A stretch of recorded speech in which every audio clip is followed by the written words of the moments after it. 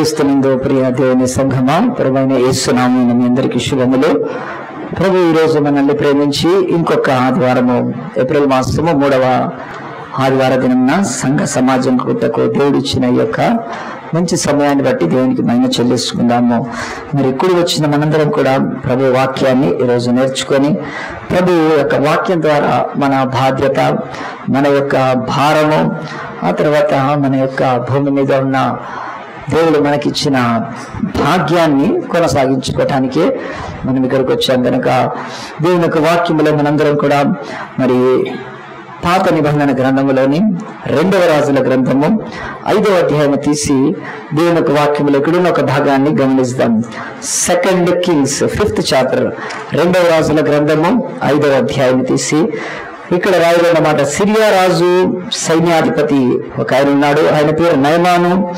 అతని చేత ఇశ్రాయేలు దేవుడైన యెహోవాయే సిరియా దేశానికి జయము కలుగజేసి ఆ తర్వాత అతను తన యజమాని దృష్టికి ఘనుడై దయ పొందినవాడు ఉండకు, అంతేకాదు అతని జీవితంలో మహాపరాక్రమశాలిగా ఉన్నవాడని చెబుతూ అతని జీవితంలో ఉన్న ఒక దుఃఖకరమైన బాధకరమైన వ్యధ అతని జీవితంలో ఉన్నది కుష్టు రోగము అని బైబిల్ చెబుతోంది. సో యేసు ప్రభు ఇప్పుడు భూమి మీద వచ్చి ఒక 2000 సంవత్సరాలు అయితే, ఆ 2000 సంవత్సరాలకు పూర్వము భూమి మీద దావీదు ఇంకొక 1000 ఏండ్లు వెనక్కి, కనుక ఆ యొక్క 1000 ఏండ్లు యొక్క మళ్ళీ 2000 మధ్యలో తీస్తే 2,500 సంవత్సరాల క్రితం భూమి మీద ఒక సంఘటన జరిగింది. ఆ సంఘటనను దేవుడు ఇక్కడ రాశారు. దాదాపు బుద్ధుడు ఈ భూమి మీద ఉన్నప్పుడు, బుద్ధుడు భూమి మీద ఇక్కడ ఉన్నప్పుడు ఈ యొక్క ఎలీషా అప్పుడు ఈ భూమి మీద ఉండేవాడు. ఈ యొక్క సిరియా దేశపు సైన్యాధికారి ఉండేవాడు. ఆయన తన జీవితంలో తను ఆరాధించిన దేవుడు, తను కొలవని దేవుడు, తను ఆ యొక్క ఏమాత్రమో పూజించని ఒక దేవుడు తనకు జయము కలుగజేస్తే ఆ జయము తనదే అనుకున్నాడు. ఆ జయము తన దేవుడు దేవతలు ఇస్తున్నారు అనుకున్నాడు. ఆ యొక్క పొరుగున ఉన్న నిజమైన దేవుడు, పొరుగున ఉన్న యెహోవా దేవుడు, ఇశ్రాయేలు దేవుడు, వాళ్ళ దేవుడి కంటే మా దేవుళ్ళు గొప్పవాళ్ళు అనుకున్నాడు.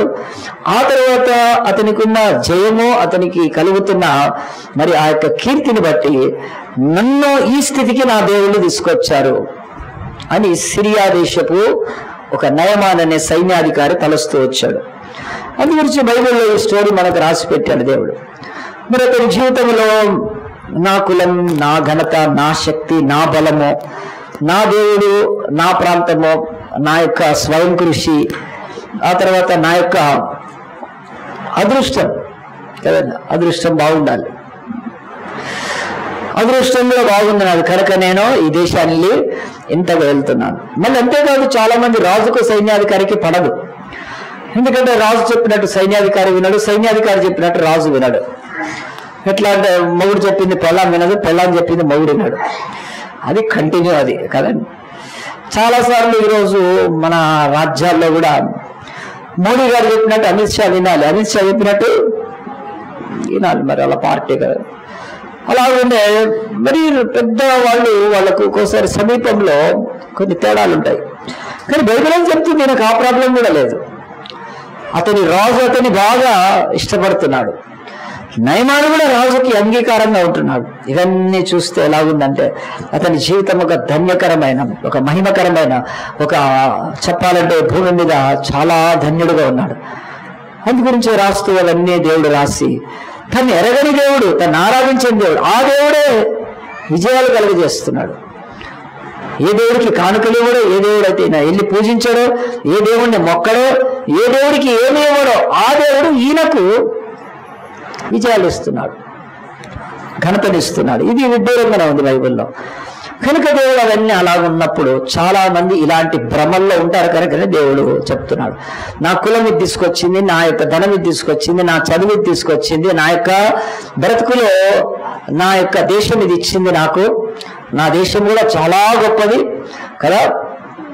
దేశం గొప్పదంటే భరతమాత, మొక్కలు భరతమాతని, లేకపోతే 1,00,000 మంది నరుకుతా అంటున్నాడు పతంజలి. ఆయన ఎవరైనా భారత్ మాత అనకపోతే 1,00,000 తలలు నరుకుతా అంటున్నాడు. సరే, ఆ బిజినెస్ చూసుకుంటే సరిపోద్ది, ఇక 1,00,000 తలలు కాదు కదా. దిక్కుమాలిన దేశాన్ని కూడా నా దేశమే నాకు ఇచ్చింది అనుకునేవాడు కూడా ఉన్నాడు ఈ భూమి మీద.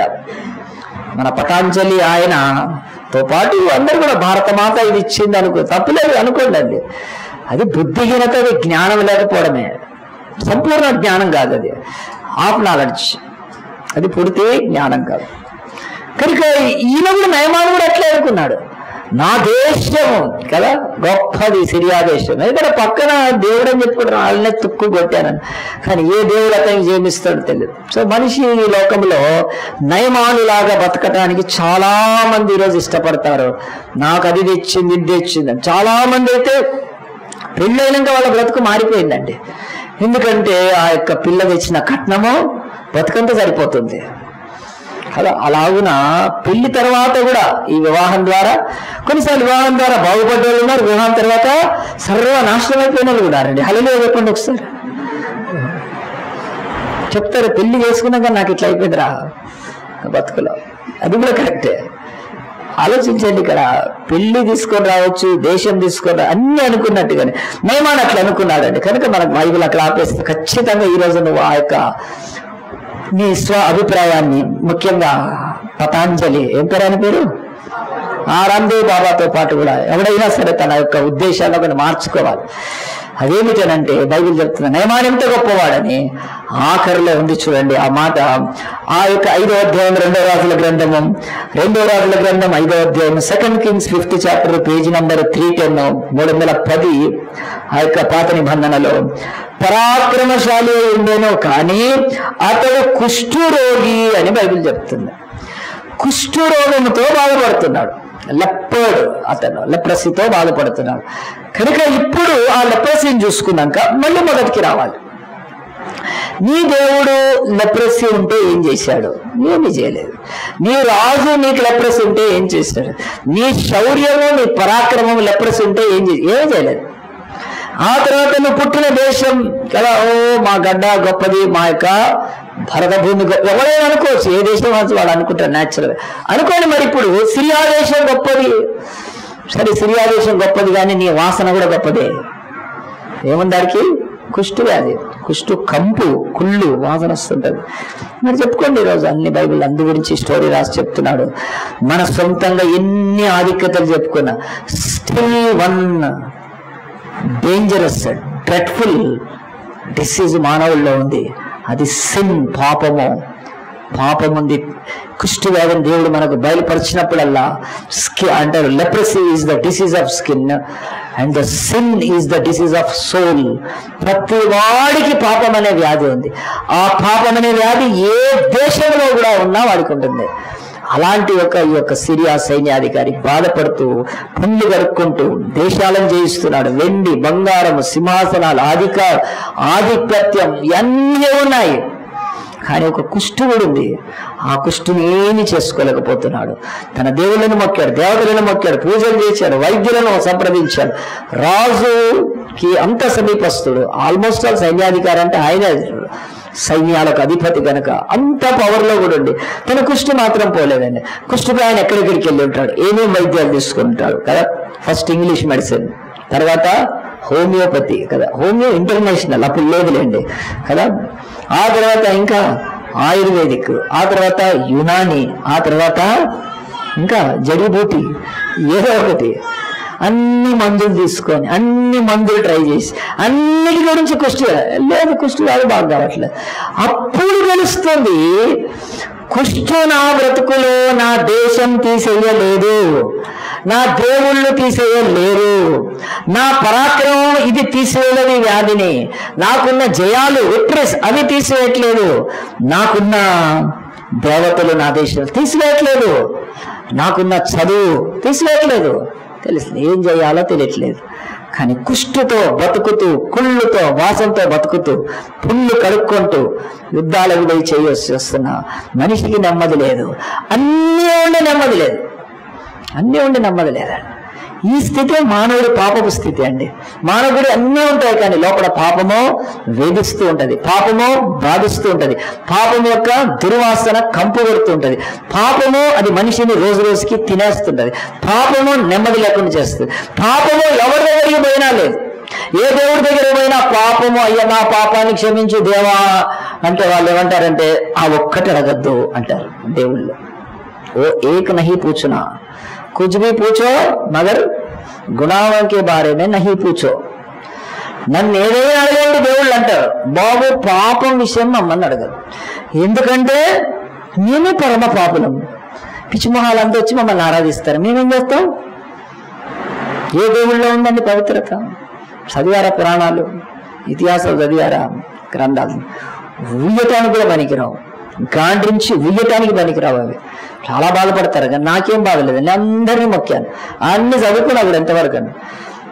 ఏంటి దేవుళ్ళు? దేవుడి దగ్గరికి వెళ్ళి పాపం తీసేయంటే దేవుడు అంటే ఒక్కటి అడగద్దు ప్లీజ్. నీకు వెండి కావాలా, బంగారం కావాలా, పిల్లలు కావాలా, నీకు ఇంకెవరైనా భార్య కావాలా, ఎందుకంటే వాళ్ళు చేసే పనులు అవే. ఇంకెవరైనా పిల్లం కావాలా, ఇంకెవరైనా లవర్ కావాలా, ఇంకేం కావాలో చెప్పు, నీకు ఇస్తాను, తదాస్తనంగా వస్తుంది. ఒక్కటి అడగద్దు, పాపం మాత్రం అడగద్దు దేవుళ్ళని. పాపములను క్షమించి తీసివేయగల సమర్థుడు ఎవడు లేడండి. పాపములో మరణం ఉంది కనుక మరణంతో పెట్టుకోవడానికి వచ్చాడు యేసుక్రీస్తు. కనుక ఈరోజు 206 దేశాలు ఆయన ఆరాధిస్తున్నాయి. గట్టిగా చెప్పండి కూడా, 206 దేశాలు ఆరాధించగలిగిన దేవుడు ఒకడే ఒకడు ఈ భూమి మీద. ఆయన పేరు యేసుక్రీస్తు. ఆయన ఇంగ్లీష్ వల్ల బ్రిటిష్ వల్ల దేవుడు కాదు. ఆయన ఇంగ్లీష్ వాళ్ళకి ఏం సంబంధం? బ్రిటిష్ వాళ్ళు ఎక్కడ ఉన్నారు 2000 సంవత్సరాల క్రితం? అవి తర్వాత వచ్చిన రాజ్యాలు. అవి సనాతన పురాతన రాజ్యాలు ఎన్నో ఉన్నాయి. ఐగుప్తు దేశం ఉంది, ఆ యొక్క బబులోను దేశం ఉంది, గ్రీకు సామ్రాజ్యం ఉంది. ఇవన్నీ అండి ఇప్పుడు వచ్చింది బ్రిటిష్ సామ్రాజ్యం, మన భారత సామ్రాజ్యం ఉంది. ఈ సామ్రాజ్యాలన్నిటిలో కూడా దేవుళ్ళు ఉన్నారు. ఆ దేవుళ్ళు ఎవ్వడు పాపాన్ని తీసివేయటానికి పనికిరాడు. సిరియా దేశంలో ఇతని కుష్టు కూడా ఎవ్వడు తీసివేయటానికి కావట్లేదు. కనుక ఆయన ఏం చేశాడు? ఏం చేస్తాడు? అడ్జస్ట్ అవుతాడు. ఏం చేస్తామండి కదా, ఫ్యాన్ గాలి రావట్లేదు, ఏం చేస్తాం? ఏసి ఫ్యాన్ కింద కొట్టుకుంటామా? ఏమీ లేదండి, వచ్చిన కాడికి చాలు కదా. ఏం చేస్తాం? మనం నోటిఫికేషన్స్ వస్తున్నాయి, రావట్లేదు, ఏం చేస్తాం? ఏం చేసి అడ్జస్ట్ కావాలండి కదా. ఇంకా అడ్జస్ట్ కాక ఏమవుతాము? ఫెయిర్ అండ్ లవ్లీ పూసాం, ఏం వచ్చిందా రంగు? ఏమి రాలే, అడ్జస్ట్ అవుతున్నాం కదా. జుట్టుకి ఏదో పూసాం, కేశ్ కింగ్తో పాటు, ఏ కింగ్ లేదు. ఏం చేస్తున్నాం? అడ్జస్ట్ అవుతున్నాం. దాదాపుగా అంతేనండి కదా, చాలా మటుకు అలాగే. మరి ఈయన బైబిల్లో ఉన్న నయమాన్ని ఏం చేశాడు? అడ్జస్ట్ అవుతున్నాడు, ఇంకేమీ లేదు. అలాగున తన కుష్టుతో అడ్జస్ట్ అవుతూ బతుకుతున్నాడు. ఏ దేవుడు, ఏ దేవత, ఏ మందు ఆ దేశంలో ఏది ఇవ్వలేదు. ఒకవైపు అన్నీ బాగున్నాయి, ఒకవైపు ఏమీ బాగాలేనట్టు బతుకుతున్నాడు. అలాంటి బతుకులో అతని జీవితంలో ఒక అద్భుతం జరిగిందండి. అదేంటనంటే అతడికి ఒక ఇన్ఫర్మేషన్ దొరికింది. ఇన్ఫర్మేషన్ ఏం దొరికిందంటే ఆ యొక్క స్వస్థత ఎక్కడ కలుగుతుంది, ఒక ఇన్ఫర్మేషన్. మనకు కూడా ఇప్పుడు బాగా రోగం ఉందనుకోండి, స్వస్థత గురించి వెతుకుతారు. స్వస్థత గురించి వెతుకుతారు కదా, ఆ మందు వాడి ఈ మందు ఓ రోజు చెప్తారు కదా. నువ్వు ఇక్కడికి వెళ్ళి చార్మినార్ వెనక్కి వెళ్ళకుండా, అది 4 వైపులు ఉంటుంది, దాని వెనక్కి ఏం కాదు, అది మధ్యలో ఉంటుంది. చార్మినార్ వెనక్కి పోలేము. అలాగే చార్మినార్ దాటిపోయి అక్కడ శాలిబండ ఉంటుంది కదా, శాలిబండ పిసల్బండ ఉంటుంది. అక్కడ ఒకళ్ళు మందిస్తారంటే ఎత్తుక్కొని పోయి తీసుకుంటారు. ఎన్ని చోట్లకి వెళ్ళట్లేదండి రోజు మందులకు. అలాగే అడ్రస్ చెప్తే వాడి మందులు విసిగిపోయి ఏం చేస్తారు, అక్కడికి వెళ్తారు. ఇది అలాగే ఒక మందు వాడటానికి వెళ్తే మంచిదేనండి. కానీ ఒక్కోసారి కొన్ని వాటిలలో కూడా ఉంటాయి. ఒక చర్చి ప్రార్థన చేస్తూ ఉంది, ఒక పాస్టర్ ప్రార్థన చేస్తూ ఉన్నారు, కానీ వాళ్ళకి తగ్గకపోతే ఇంకెవరో పెద్ద పాస్టర్ దగ్గరికి వెళ్ళాలనే ఒక దిక్కుమాలింది కూడా చాలా మందిలో ఉంటుందండి. అసలు పోతే మంచిదేం కాదు, కానీ పోతే తప్పేం కాదు, కానీ మరి పెద్ద పాస్టర్ దగ్గర యేసుక్రీస్తు ఎక్కువ ఉంటాడు, చిన్న పాస్టర్ దగ్గర తక్కువ ఉంటాడు అని ఏముండదండి. సో అలాగున ఈ భూమి మీద ఒక పాస్టర్ పెద్దోడు వాడి దగ్గర ఆడు ఏమన్నాడు, మాయలోనాడు, ఆ డబ్బులకు ఏదో చేస్తున్నాడు. ఆడి దగ్గర చెప్పేవన్నీ దొంగ సాక్ష్యాలు. అసలు నా దగ్గర వచ్చి నా గురించి సాక్ష్యం చెప్పనక్కర్లేదండి, వాళ్ళు చెప్పుకోవాలి. ఎవరైనా టీవీలో కానీ మైకులు ఇచ్చి సాక్ష్యాలు చెప్పించి కింద పడేసేవాడు. వాళ్ళు పెద్ద పాస్టర్లు అనుకుంటారు, పెద్ద దొంగలు, పెద్ద దొంగలు కనుక అసలు సాక్ష్యాలు అవసరం లేదు. ఎప్పుడు కూడా కారు కొనుక్కున్నాను నేను, మోటార్ సైకిల్ కొనుక్కున్నాను నేను, అది ఇవే తప్ప బతుకులో పాపం పోయినట్టుగానే, ఒక వ్యక్తి విగ్రహారాధికుడు మారినట్టుగానే లేదండి. నా బ్రతుకులో 1000 సాక్ష్యాలు ఉన్నాయి అలాగా. భయంకరమైన విగ్రహ క్షుద్ర పూజల్లో నాకేమవుతారు లేదు, ఎందుకంటే నేను చేయలేదు ఆ పని. దేవుడు నన్ను వాడుకున్నాడు, దేవుడు వాళ్ళు రక్షించాడు. అలాంటి నేను చూపిస్తాను ఎన్ని ఏరియాస్లో. ప్రియ దేవుని బిడ్డలారా, బైబిల్ చెప్తుంది మనకు ప్రార్థన చేస్తే బాగా కావట్లేదంటే ఇంకా పెద్ద పాస్టర్ వచ్చి ఇంకా తోపు వచ్చి ఒకటి పీకేది ఏం లేదు, ఆడు చేసినా అదే ప్రార్థన. చాలా మంది వాళ్ళకి బైబిల్లో 221 ప్రార్థన లేదు. నాకన్నా తెలుసు ప్రార్థన, 221 ప్రేయర్ తెలుసు, బైబిల్లో చెప్తూనే నడుచుకుంటూ ఉన్నాను. కనుక ఇక నేను ప్రార్థన చేసినాక ఎవడైనా బాగుపడట్లేదు అంటే దానికి నేను చేసేది ఏమి లేదు. పెద్ద పాస్టర్ దగ్గర పెద్ద పాస్టర్ దగ్గర పోతే వాడు ఏం చేస్తాడు, గుండు బీకి పంపిస్తాడు. హల్లెలూయా, ఇంకేం కావాలి? కనుక మేము అట్లా గుండు బీకే వాళ్ళం కాదు కదా, కనుక పోవచ్చు వాడైనా. బైబిల్ చెప్తుంది నువ్వు మారవు, నీ మనస్సు మారదు, నీ బ్రతుకు మారదు, నీకు స్వస్థత ఇంకో పాస్టర్ ఇస్తాడా? స్వస్థత ఇచ్చేది ఎక్కడైనా యేసుక్రీస్తే. కనుక ఎవ్వడు ఇవ్వడండి, ఏ పెద్ద పాస్టర్ కూడా ఎవడు చేయించలేడు. వాళ్ళు చేస్తున్నారు, మాయల మంత్రాలు చేస్తున్నాడు. కొన్ని రోజులకు ఒక్కొక్కడిని దేవుడు గాలం వేసి ఇక్కడ పెడతాడు, ఇక్కడికి ఇస్తాడు, ఇక్కడ హుక్ ఎక్కిచ్చి ఇట్లా లేపుతాడు, ఇట్లా ఆని పైకి లేపుతాడు. చూస్తాం మనం కొన్ని రోజులకు. ఒక్కొక్కరికి అట్లా లేపుతూ ఉంటే ఇలాగన ఆ యొక్క స్టంట్లు వేసుకుంటున్నారు హార్ట్కి. ఒక గుండెకు పాస్టర్లు స్టంట్లు వేసుకొని బతుకుతున్నారు. బతకాలి వాళ్ళకు, ఎందుకంటే దేవుడు గాలం పెట్టి లేపుతాడు మోసం చేస్తే. కనుక ఆయన చూసుకుంటాడు. నాకు అవసరం లేదండి, నేనైతే చెప్తాను నువ్వు మారు, నువ్వు పశ్చాత్తాపడు. దేవుడు చెప్పాడు వెళ్ళి సిలువలో కడుక్కోమని గుడ్డోడికి చెప్పాడండి. ఎవరైనా బుద్ధిన్నాడు గుడ్డోడికి చెప్తాడండి పోయి కదా. ఇప్పుడు ఒక గుడ్డోలో ఉన్నారనుకుందాము కదా, ఒక అందులు అనుకుందాం, పాపం గట్టిగా మనం గుడ్డోడు అంటే కానీ అందులో పోయి కదా. ఇక్కడ నుంచి నువ్వు వెళ్ళి హైటెక్ సిటీకి వెళ్ళి అక్కడ నుంచి లెఫ్ట్ తిరిగి అక్కడ నుంచి పక్కకి వెళ్ళి అక్కడ ఒక పని చేయని ఒక బ్లైండ్ పీపుల్కి చెప్తామండి, మనం చెప్పం. మరి యేసుప్రభు అట్లా ఉందంటే బైబిల్లో, అంటే వెళ్ళి సిలువలో కడుక్కోమని ఎట్లా కడుక్కుంటాడండి పాపంలో. ఆ సిలువలో అంటే అది ఒక కోనేరు, అక్కడ దిగితే పడడు, అక్కడ కాళ్ళు జారుతాయి కదా. ఎట్లా ఇవన్నీ యేసుప్రభు ఆలోచించలేను. నువ్వు ఒబీడియన్స్ చెప్పాడు, నువ్వు వెళ్ళి కడుక్కోమంటే వాడు వెళ్ళి కడుక్కుంటూనే వచ్చినాయండి. ఆలోచించండి, కుష్ఠరోగులు చెప్పాడు మీరు వెళ్ళి దేవాలయంకి కనపరుచుకోవాలి, వాళ్ళు వెళ్తే దేవుడు బాగు చేశాడు. ఒక 38 ఏళ్ళ వ్యాధిగ్రస్తుని అంటే నువ్వు లేచి అడుగురా అంటే అది ఎంత ఇల్లాజికల్ అండి, ఎంత ఇర్రేషనల్, ఎంత బుద్ధిహీనమైన మాట అది కదా. 2 కాళ్ళు లేనండి మనము లేచి అడుగు అని అంటే ఎట్లా ఉంటుందండి, ఎట్లా ఉంటుందండి కదా. ఒక ఆయన కళ్ళు లేవు కదా, మనం కారు దిగి డ్రైవింగ్ చేయాలంటే ఎట్లుంటుంది గుడ్ అయినా. ఏం సార్ మెంటల్ ఆనీకి అంటాడు. నన్ను ఒకరు కట్టబెట్టి నడిపిస్తుంది, నాకు కారు నడిపిస్తుంది అంటే వీళ్ళందరూ కావాలా, నేను ఎక్కిస్తే ఏదో ఒకటి అవుతుంది కదా. మనం బ్లైండ్ వాళ్ళకి వెహికల్ ఇచ్చామండి ఎప్పుడన్నా, ఇవ్వలేదండి. కళ్ళు కనిపించిన వాళ్ళకి ఇస్తేనే గ్యారంటీ లేదు, ఇస్తామా? మరి కోనేరులో యోహాను సువార్త 5వ అధ్యాయం నువ్వు లేచి నీ పరిపెత్తుకోమని అడుగుతున్నావు. ఆడు చెప్తున్నాడు కదా 38 ఏళ్ల నుంచి. ఎంత బుద్ధిహీనమైన మాటగా కనిపిస్తుంది యేసు మాట కదా. కానీ వాడు ఏం చేశాడండి, ఇంతవరకు నాకు ఆజ్ఞ కూడా చెప్పలేదు, ఫస్ట్ టైం చెప్తున్నాడు ఈయన. నేను లేచి అడగమంటున్నాడు కదా, లేచి నడిచేశాడండి. గట్టి చెప్పలు కొడదామా?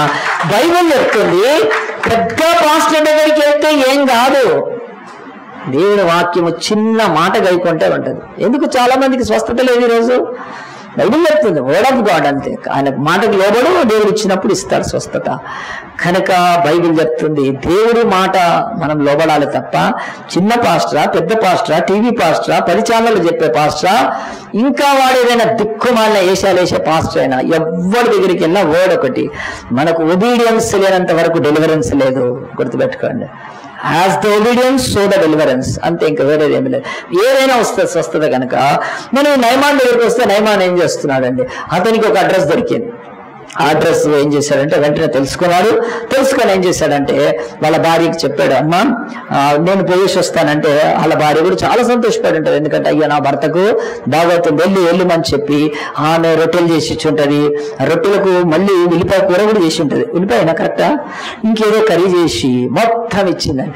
ఆ తర్వాత ఆయన అసలే సైన్యాధికారి కనుక రాజుకి చెప్పాడు, అయ్యా నాకు స్వస్థత పొంది ఒక అడ్రస్ దొరికిందంటే నువ్వు మామూలుగా వెళ్ళొద్దు, నీకు ఏం కావాలో తీసుకెళ్ళు అని ఒక లెటర్ రాసి ఇచ్చాడండి, తాకీదు రాసి ఇచ్చాడు. ఆ తాకీదు తీసుకున్నాడు, రికమెండేషన్ 10 రథాలు తీసుకున్నాడు, నేరుగా రాంగ్ అడ్రస్కి వెళ్ళిపోయాడు. చాలాసార్లు మనం కూడా రాంగ్ అడ్రస్కి వెళ్తామండి, చాలా మంది రాంగ్ అడ్రస్కి వెళ్తారు కదా. చాలా మంది అండి కదా రాంగ్ చర్చెస్కి వెళ్తుంటారండి. బతుకులు ఎంతో కాలం రాంగ్ ప్లేసెస్కి వెళ్తారు. దేవుడు కృప లేకపోతే సరైన చర్చిలకు కూడా వెళ్ళలేము మనం, గుర్తుపెట్టుకోండి. రాంగ్ అడ్రస్కి వెళ్ళాడు. 10 రథాలు తాకీదు మంది మార్గంతో వెళ్ళి అక్కడ ఉన్న వ్యక్తిని అడిగాడు. ఆయన రాజు, ఆయన ఇస్రాయల్ దేశం రాజు అండి. ఆయన పోయి అడిగాడు, అయ్యా నన్ను బాగు చేయి కుష్టివ్యాధి అంటే ఆయన అన్నాడు 1 మినిట్ అన్నాడు. ఏమన్నాడు?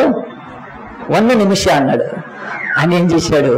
తన బట్టలు చింపుకున్నాడండి. ఇదేమిటి, నన్ను స్వస్థపరిచినా అంటే నీ బట్టలు చింపుకోవడం ఏంటి అంటే ఆయన అన్నాడు, మా కర్మ కాలింది కనుక నీ బట్టలు చెప్పుకుంటున్నా అన్నాడు. అదేం కర్మ కాలింది నీకు అన్నాడు. మీరు మొన్ననే కదా మమ్మల్ని వచ్చి తోమి ఉతికి ఆరేసి దోచుకొని ఇంకోసారి మళ్ళీ యుద్ధం చేస్తానికే కదా నేను దేవుణ్ణా? ఒక కుష్ఠవ్యాధి చేయటానికి బాగు చేయటం నేను దేవుణ్ణా? మీరు కయ్యం కోరుకొని కదా నా దేశానికి వచ్చారు. నువ్వు సైన్యాధికారివి, మొన్ననే దేశాన్ని అంతా కొట్టిపోయావని. అప్పుడు బట్టలు దించుకొని అతను అనుకున్నాడు, ఇదేం రాంగ్ అడ్రస్ కదండి, ఇంత రాంగ్ అడ్రస్కి వచ్చానేట్రా బాబు అని అతను దుఃఖంతో నాకంత తుస్సుమందే అని. వెంటనే ఆయన అక్కడ ఉండగానే ఒక వ్యక్తికి తెలిసిందండి, రాజసముఖములో రాజు బట్టలు చింపుకొని ఆ రాజసముఖానికి రాంగ్ అడ్రస్కి వచ్చిన ఒక వ్యక్తి విషయమే. అక్కడి నుంచి ఇంకా దూరము షమ్రోనులో ఒక ఆయన ఉన్నాడు. ఆయన పేరు ఎలీషా అనే ప్రవక్త, గాడ్స్ ప్రాఫిట్ కనుక రాజులకు మించి, రాజ్యాలకు మించి, సైన్యాధికారులకు మించిన వాళ్ళు ప్రాఫిట్స్, గాడ్ సర్వెంట్స్ ఈ భూమి మీద. ఏం చేశాడు తెలుసా? రాంగ్ అడ్రస్కి వెళ్ళాడు వాడికి కరెక్ట్గా నా దగ్గరికి రమ్మని చెప్పాడండి. వెంటనే ఆ యొక్క సైన్యాధికారికి నయమానికి మంచిగా అనిపించింది కదా, నాకు రాంగ్ అడ్రస్కి వచ్చాను కానీ నాకు సరైన అడ్రస్ ఎవరో చెప్తున్నారు అని చెప్పి మళ్ళీ రథాలు తీసుకొని, మళ్ళీ సైన్యాన్ని తీసుకొని, మళ్ళీ 2 బంగారు దుస్తులు తీసుకొని అలాగున లేచి షమ్రోను, ఈరోజు ఆ యొక్క సమరయ పట్టణం యొక్క, సమరయ ప్రాంతం యొక్క పట్టణం అండి. ఆంధ్రాకు అమరావతి, తెలంగాణకు హైదరాబాద్ బిర్యానీ అనుకోండి, ఎట్లా అనుకోండి, క్యాపిటల్ సిటీస్ కదా. అలాగున్న సమరయ పట్టణానికి షమ్రోన్ వాజ్ ద క్యాపిటల్. ఆ యొక్క షమ్రోన్కి వెళ్ళాడండి. షమ్రోన్ దాకా వెళ్ళిన తర్వాత ఆ ఇంటి దాకా వెళ్ళాడు, ఆ ప్రవక్త ఉండే స్థలం దాకా వెళ్ళాడు. చాలా సంతోషపడ్డాడు, రైట్ అడ్రస్ దొరికింది, నాకు ఇక కుష్టు వెళ్ళిపోతుంది అనుకున్నాడు. కానీ అతని యొక్క ఆశ నిరాశ అయిపోయింది. ఏమైందంటే ఆయన కనిపెడితే ఆ యొక్క ప్రవక్త బయటికి రాలేదు. ప్రవక్త లోపల నుంచి చెప్పి పంపించాడు తన దాసుని, అసిస్టెంట్ నుంచి వెళ్ళి యోర్దాన్ నదిలో 7 సార్లు మునగమన్నాడు. ఎందుకంటే నీ బతుకులో ఏడిసింది చాలు ఇంతవరకు, ఇక్కడ నా దగ్గర ఏడిసేది ఏమీ లేదు, నా దగ్గర మళ్ళీ ఏడ్చేది లేదు, నా కాళ్ళు పట్టుకునేది లేదు. నువ్వు వచ్చావు స్వస్థత, నన్నావు నువ్వు, చాలా మంచిది, ఇక్కడికి నువ్వు వెళ్ళి యోర్దాన్లో మునుగు, అంతే 7 సార్లు మునుగమన్నాడు. అప్పుడు ఈయనకు సైన్యాధికారికి చుర్రున కోపం వచ్చింది. ఏం చేసి ఉంటాడండి కదా, నాకు ఇక్కడ 2 కత్తులు పెట్టారు కదా, ఇట్లకెళ్ళి ఒకటి చూసారా పాత సినిమాలు, 2 ఇస్తారండి కత్తి, ఇటొక కత్తి. అలాగున సైన్యాధికారి అంటే కత్తి లేకుండా వస్తాడండి? రాడండి కదా. చర్చికి బైబిల్ లేకుండా వస్తారు కానీ సైన్యాధికారులు కత్తి రాకుండా రాదు. మళ్ళీ చర్చికి పౌడర్ లేకుండా రాదు ఎవరు, పౌడర్ అయితే పెట్టుకోవాల్సిందే, అది అలవాటు చేసేసారట. ఏం చేస్తారు, బైబిల్ లేకుండా వస్తారండి. పౌడరు, ఫోన్ అయితే ఉండాలి, ఇదొకటి దిక్కుమాలింది ఎప్పుడూ ఉండాలి కదండి, అది పోతే గుండె పోయి ఆగిపోయినట్టే. కానీ ఆయన సైన్యాధికారి కత్తి లేకుండా రాడండి, ఆయన ఖచ్చితంగా పెట్టుంటాడు కత్తి తీసి నరకగలుగుతాడు అందరిని. ఆయన కోపం వచ్చేసింది, ఇదేంది నాకు ఇన్సల్ట్, నేనెవరినో తెలుసా అంటే పక్కనున్నాను, నీకు తెలీదు అనాలి. ఆలోచించండి, చాలాసార్లు మనం రైట్ అడ్రస్కి వచ్చి కూడా అన్ని జరుగుతాయి అనుకున్నప్పుడు అక్కడ జరగకపోతే ఎంత కోపం అండి. కానీ ఆయన సైన్యాధికారి కనుక ఏం చేశాడంటే అడుగుతున్నాడు, ఏంటి ప్రవక్త ఎంత అవమానపరుస్తున్నాడు, బయటికి రాడా, ఆయన దేవుడైన యెహోవా పేరట చేయి పెట్టి ప్రార్థన చేయడా, నేనేమన్నా ఒక మామూలు పేషెంట్నా, నేనేమైనా కదా ఆరోగ్యశ్రీతో తెచ్చాను ఇక్కడికి. ఆరోగ్యశ్రీ కేసు అండి ఇది, తెలుసా? ఆరోగ్యశ్రీ నవ్వుతున్నారు చూడండి, ఆరోగ్యశ్రీ అంటే ఆరోగ్యశ్రీ కేసు అండి ఇది. ఆరోగ్యశ్రీ కేసు తీసుకోకపోతే కార్పొరేట్ హాస్పిటల్ పెద్ద పట్టించుకున్నారు కూర్చుంటారు, ముఖ్యంగా నర్సులు అయితే. ఆరోగ్యశ్రీ కేసుతో ఏముందంటే లిమిటెడ్ బిల్లు, అది డైరెక్ట్ కేసు వస్తే అన్లిమిటెడ్ బిల్లు కదా. 10 GB 100 GB వాళ్ళకు కనుక పట్టించుకోరండి. మరి ఇప్పుడు ఈ నయమాన్ ఆరోగ్యశ్రీ కేసా అండి వస్తే పోయి నదిలో పడుగు అన్నప్పుడు ఇక కోపం వచ్చి అంటున్నాడు, నా బతికేంటి కదా, వాడు బాధపడుకుని ఉంటాడండి అని అంటున్నాడు. మళ్ళీ ఏం చెప్పాడు, యోర్దాను నదిలో పోయి 7 సార్లు మునుగమన్నాడు. మళ్ళీ కోపం వచ్చింది. ఏంటంటే, మా దేశంలో ఫరఫరా అబరాయ నదులు లేవా, మీ దేశంలో యోర్దాను నది గొప్పదా? ఆడికి చూడండి, ఇంకా నయమానికి కుళ్ళు, కంపు, కుష్ఠం ఉన్నా కానీ మనిషికి ఏం పోదు తెలుసా అండి? గుర్తుపెట్టుకోండి, కుల గర్వం పోదు, మత గర్వం పోదు, ప్రాంతీయ తత్వం పోదు, నా దేశం, నా గడ్డ, నా ప్రాంతం అనేవి పోవవి. అహం పోదు, ఒక అందగత్తి కదండి, సచ్చే వరకు పోదు గర్వం. ఎందుకు పోతాను కదా, అది బొమ్మ ఎందుకని దేవుడు చెప్పాడు. ఇక కుల గర్వం పోదు, జ్ఞానము, తర్వాత ఆఫీసులు, ఈ యొక్క అర్హతలు, ఆధిక్యతలు, ఇవన్నీ గర్వాలండి. ఇవన్నీ అవి అంత సామాన్యంగా పో, అవన్నీ పోయి సేవ చేయాలి అసలు నాలంటోళ్ళు. కానీ ఇలా సేవకుల్లో కనిపిస్తుంది. ఒకడు రెవరెండ్ కింద కూర్చోలేడు, వాడు కింద కూర్చున్నాడంటే వాడు లేవలేడు. రెవరెండ్, డాక్టర్, బిషప్లు ఏందండి ఇవి? ఒకడికి ఒక టైటిల్ లేకపోతే ఆడ బతకలేడాడు. ఇలా ఎన్నో మానవుడిని నాశనం చేస్తున్నాయని తెలుసుకోలేకపోతున్నారు కనుక పరిపూర్ణత వైపు అడుగులేట్లేదండి. పరిపూర్ణతకు అడుగులేస్తే అన్నీ వెళ్ళిపోతాయి మనకు కనుక. సో ఈ నయమాన్లో మనం తీసుకుంటే కుళ్ళు, కంపు, కుష్టు ఉన్న మా దేశపు నదులు ఏం చేసాయి? నదులు ఎన్ని రోజులు కడుక్కున్నావు ఎప్పుడన్నా? ఆ నదులు ఏం చేసింది? నీ దేశం ఏం చేసింది? నీ దేవుళ్ళు ఏం చేశారు? ఎవడేం చేయలేకపోయారు నీకు. ఈరోజు అంతా నా దేశం ఇచ్చింది, నా కులం ఇచ్చింది, నా యొక్క చదువు ఇచ్చింది, నా యొక్క పరాక్రమం ఇచ్చింది, నా అదృష్టం అంతా నాకు ఏమిచ్చింది? కుళ్ళు, కంపు. మరి బాగు చేసుకోపో. దేవుడి యొక్క ప్రవక్త దగ్గరకు వచ్చినాక ఇంకా నేను అనుకునేది ఎత్తి అక్కడ పడేయాలి పక్కన. ఆయన చెప్పింది వినాలి అంతే. ఆయన దేవుడు రిప్రజెంటేటివ్ అంతే. ఆయన నేను ఏమడగలే. నీ ఆధార్ కార్డు అడిగాడా కదా, లోపలికి వెనక పిలిచి కూర్చోబెట్టి కర్టన్ వేసేసి మీరు కొంచెం వెళ్ళిపోండి అని కూర్చోండి. ఇన్ని రాజ్యాలు జయించావు కదా, ఎంతో డబ్బు ఉంది నీ దగ్గర, నీ రాజుకు తెలియకుండా ఎంత నీ దగ్గర ఉంది, బయటికి కదా, నిన్ను స్వస్థపరిచేస్తాను, నా బ్యాంకులో అకౌంట్ వేసేసి, ఆ అకౌంట్లో వేసేసి వెండి బంగారాలు. లోపలికి పిలిచి బేరం పెట్టాడండి. ఎలీషా బేరం పెట్టాడా? పెట్టాడు. ఈ రోజు వరకు ఏ సేవకుడు బేరం పెట్టాడండి. బాప్తిసానికి డబ్బులు తీసుకునేవాడు, చర్చ్ మెంబర్షిప్ కి డబ్బులు తీసుకునేవాడు, అసలు దేవుడి పనికి డబ్బులు తీసుకునేవాడు వాడు దొంగ, వాడు సేవకుడు కాదు. గుర్తుపెట్టుకోండి, ఏమక్కర్లేదు, దానికి మించింది ఆశించాలి అన్నాడు. నాకేం అక్కర్లేదు, నేను బయటికి రాను, పోయి యోర్దానులో మునుగమన్నాడండి. అంతేనండి. ఇక తర్వాత ఆ కోపంతో ఏం చేశాడు? చిన్న పిల్లల కథ, సండే స్కూల్ కథ నేను ముగిస్తాను. ఈరోజు సండే స్కూల్ గురించే చెప్తున్నాను నేను. ఆ తర్వాత ఆయన చిందులేశాడు, అటు ఇటు తిరిగి ఉంటాడు కదా, మనకి ఏమైనా కోపం తమ్ముడు తంటారండి. ఎక్కువ ప్లాస్టికే తంటారండి. ఎందుకు తెలుసా? మనకు దెబ్బ తగలదు కనుక. గట్టి కొడితే మనకు దెబ్బ తగులుతారు. ఇక ఏం కొట్టుంటాడండి అతను కదా, చిర్రు బుర్రు కోపం వచ్చేసి ఊగిపోతున్నాడు. ఎంత దూరం వచ్చి నా పని అంతా వేస్ట్ అయిపోయింది, కత్తి తీసి చంపేయచ్చు, కానీ ఆయన ప్రవక్త, ప్రాఫెట్, దేవుడి సేవకులు అలా జోలికి పోకూడదు అని ఏమైపోయాడంటే కోపంతో ఉన్నప్పుడు అప్పుడు ఆయన దగ్గర ఒక పెద్ద మనిషి ఉన్నాడు. అయ్యా, నిన్ను ఆ ప్రవక్త ఏం చేయమన్నాడు? ఏం చేయమనలేదు కదా, నదిలో మనుగుమన్నాడు. మనుగుదాం, మంచిగా అయితే మంచిగా ఏంది, లేదంటే వెళ్ళిపోదామా అని ఆ కోపాన్ని అలాగా చల్లార్చేసాడు. గట్టిగా చెప్పులు కొడదామండి. మన చుట్టూ కూడా ఎప్పుడు ఎలాంటి వాళ్ళు ఉండాలంటే కదా, మన కోపాన్ని ఇంకా రగిల్చి ఇంకా ఎక్కించి వేస్ట్ బతుకు చూడక నిన్ను అట్లా అన్నట్టు జుడు ముట్టు వేసి అట్లాంటి వాళ్ళని దగ్గర పెట్టుకోవద్దండి. గుర్తుపెట్టు, చాలా మంది సేవకులు నాశనమైంది అందు గురించే. చాలా మంది సేవకుల చుట్టూ భజంత్రి వాళ్ళు ఉంటారండి కదా, తందానంటే తనలో కొడతారు కదా. ఏదైనా సరే పాస్టర్ అన్నాడు అనుకోండి, ఇది బ్లాక్ ఉందంటే పాస్టర్ నీకు ఎట్లా కనిపిస్తుంది బ్లాక్? అది వైట్ అండి, అది వైట్ సిన్నము. అట్లా భజంత్రి వాళ్ళు ఉంటారండి, పచ్చిగా ఆయనను పొగుడుతూ గడుపుతారు భజంత్రి వాళ్ళు. ఇంకా అక్కడి నుంచి మనకు ఏదైనా వస్తే ఎగదోసే వాళ్ళు కదండి కదా, ఎగదోసి మనల్ని రెచ్చగొట్టి మన యొక్క బ్రతుకును నాశనం చేసే వాళ్ళు ఎప్పుడు మన చుట్టూ కూడా చూసుకోవాలి. యేసు ప్రభు అలాగున వెళ్తా ఉన్నాడండి. ఆ యొక్క మత్తయి సువార్త 18లో చెప్తున్నాడండి. యేసు ప్రభు అడిగాడు, నేను ఎవరనుకుంటున్నారు అంటే, పేతురు చెప్పాడు, అయ్యాడు సర్వోన్నతుని దేవుని కుమారుడు అన్నాడు.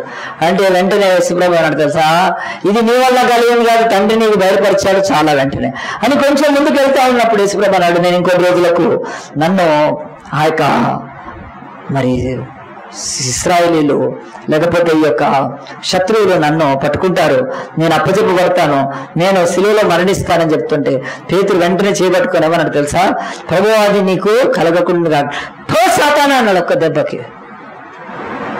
అంటే యేసుప్రభు ఏం ప్రాక్టీస్ చేస్తున్నాడండి, మన చుట్టూ కూడా పేతురు లాంటి అప్పుడే దేవుడు అన్నాడు, దేవుడు నీకు బయలుపరిస్తే కానీ నేను ఎవరో తెలియదు అన్నా.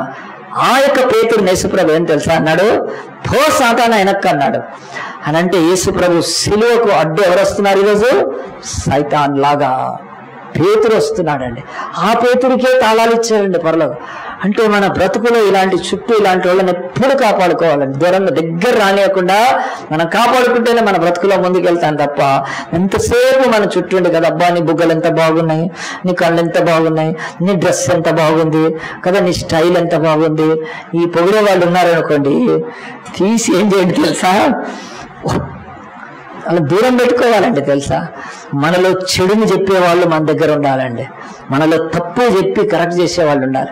మనం కోపంలోకి వెళ్ళిపోయినప్పుడు మనల్ని ఆ యొక్క శాంతిలోకి నడిపించి ఇలాంటి వాళ్ళ సహవాసములోనే మనం ఎక్కలేనంత దావీదు చెప్పిన కొండ మీదకి ఎక్కగలుగుతాం, లేదంటే జారిపోకూడనంత లోయలోకి జారిపోతాం.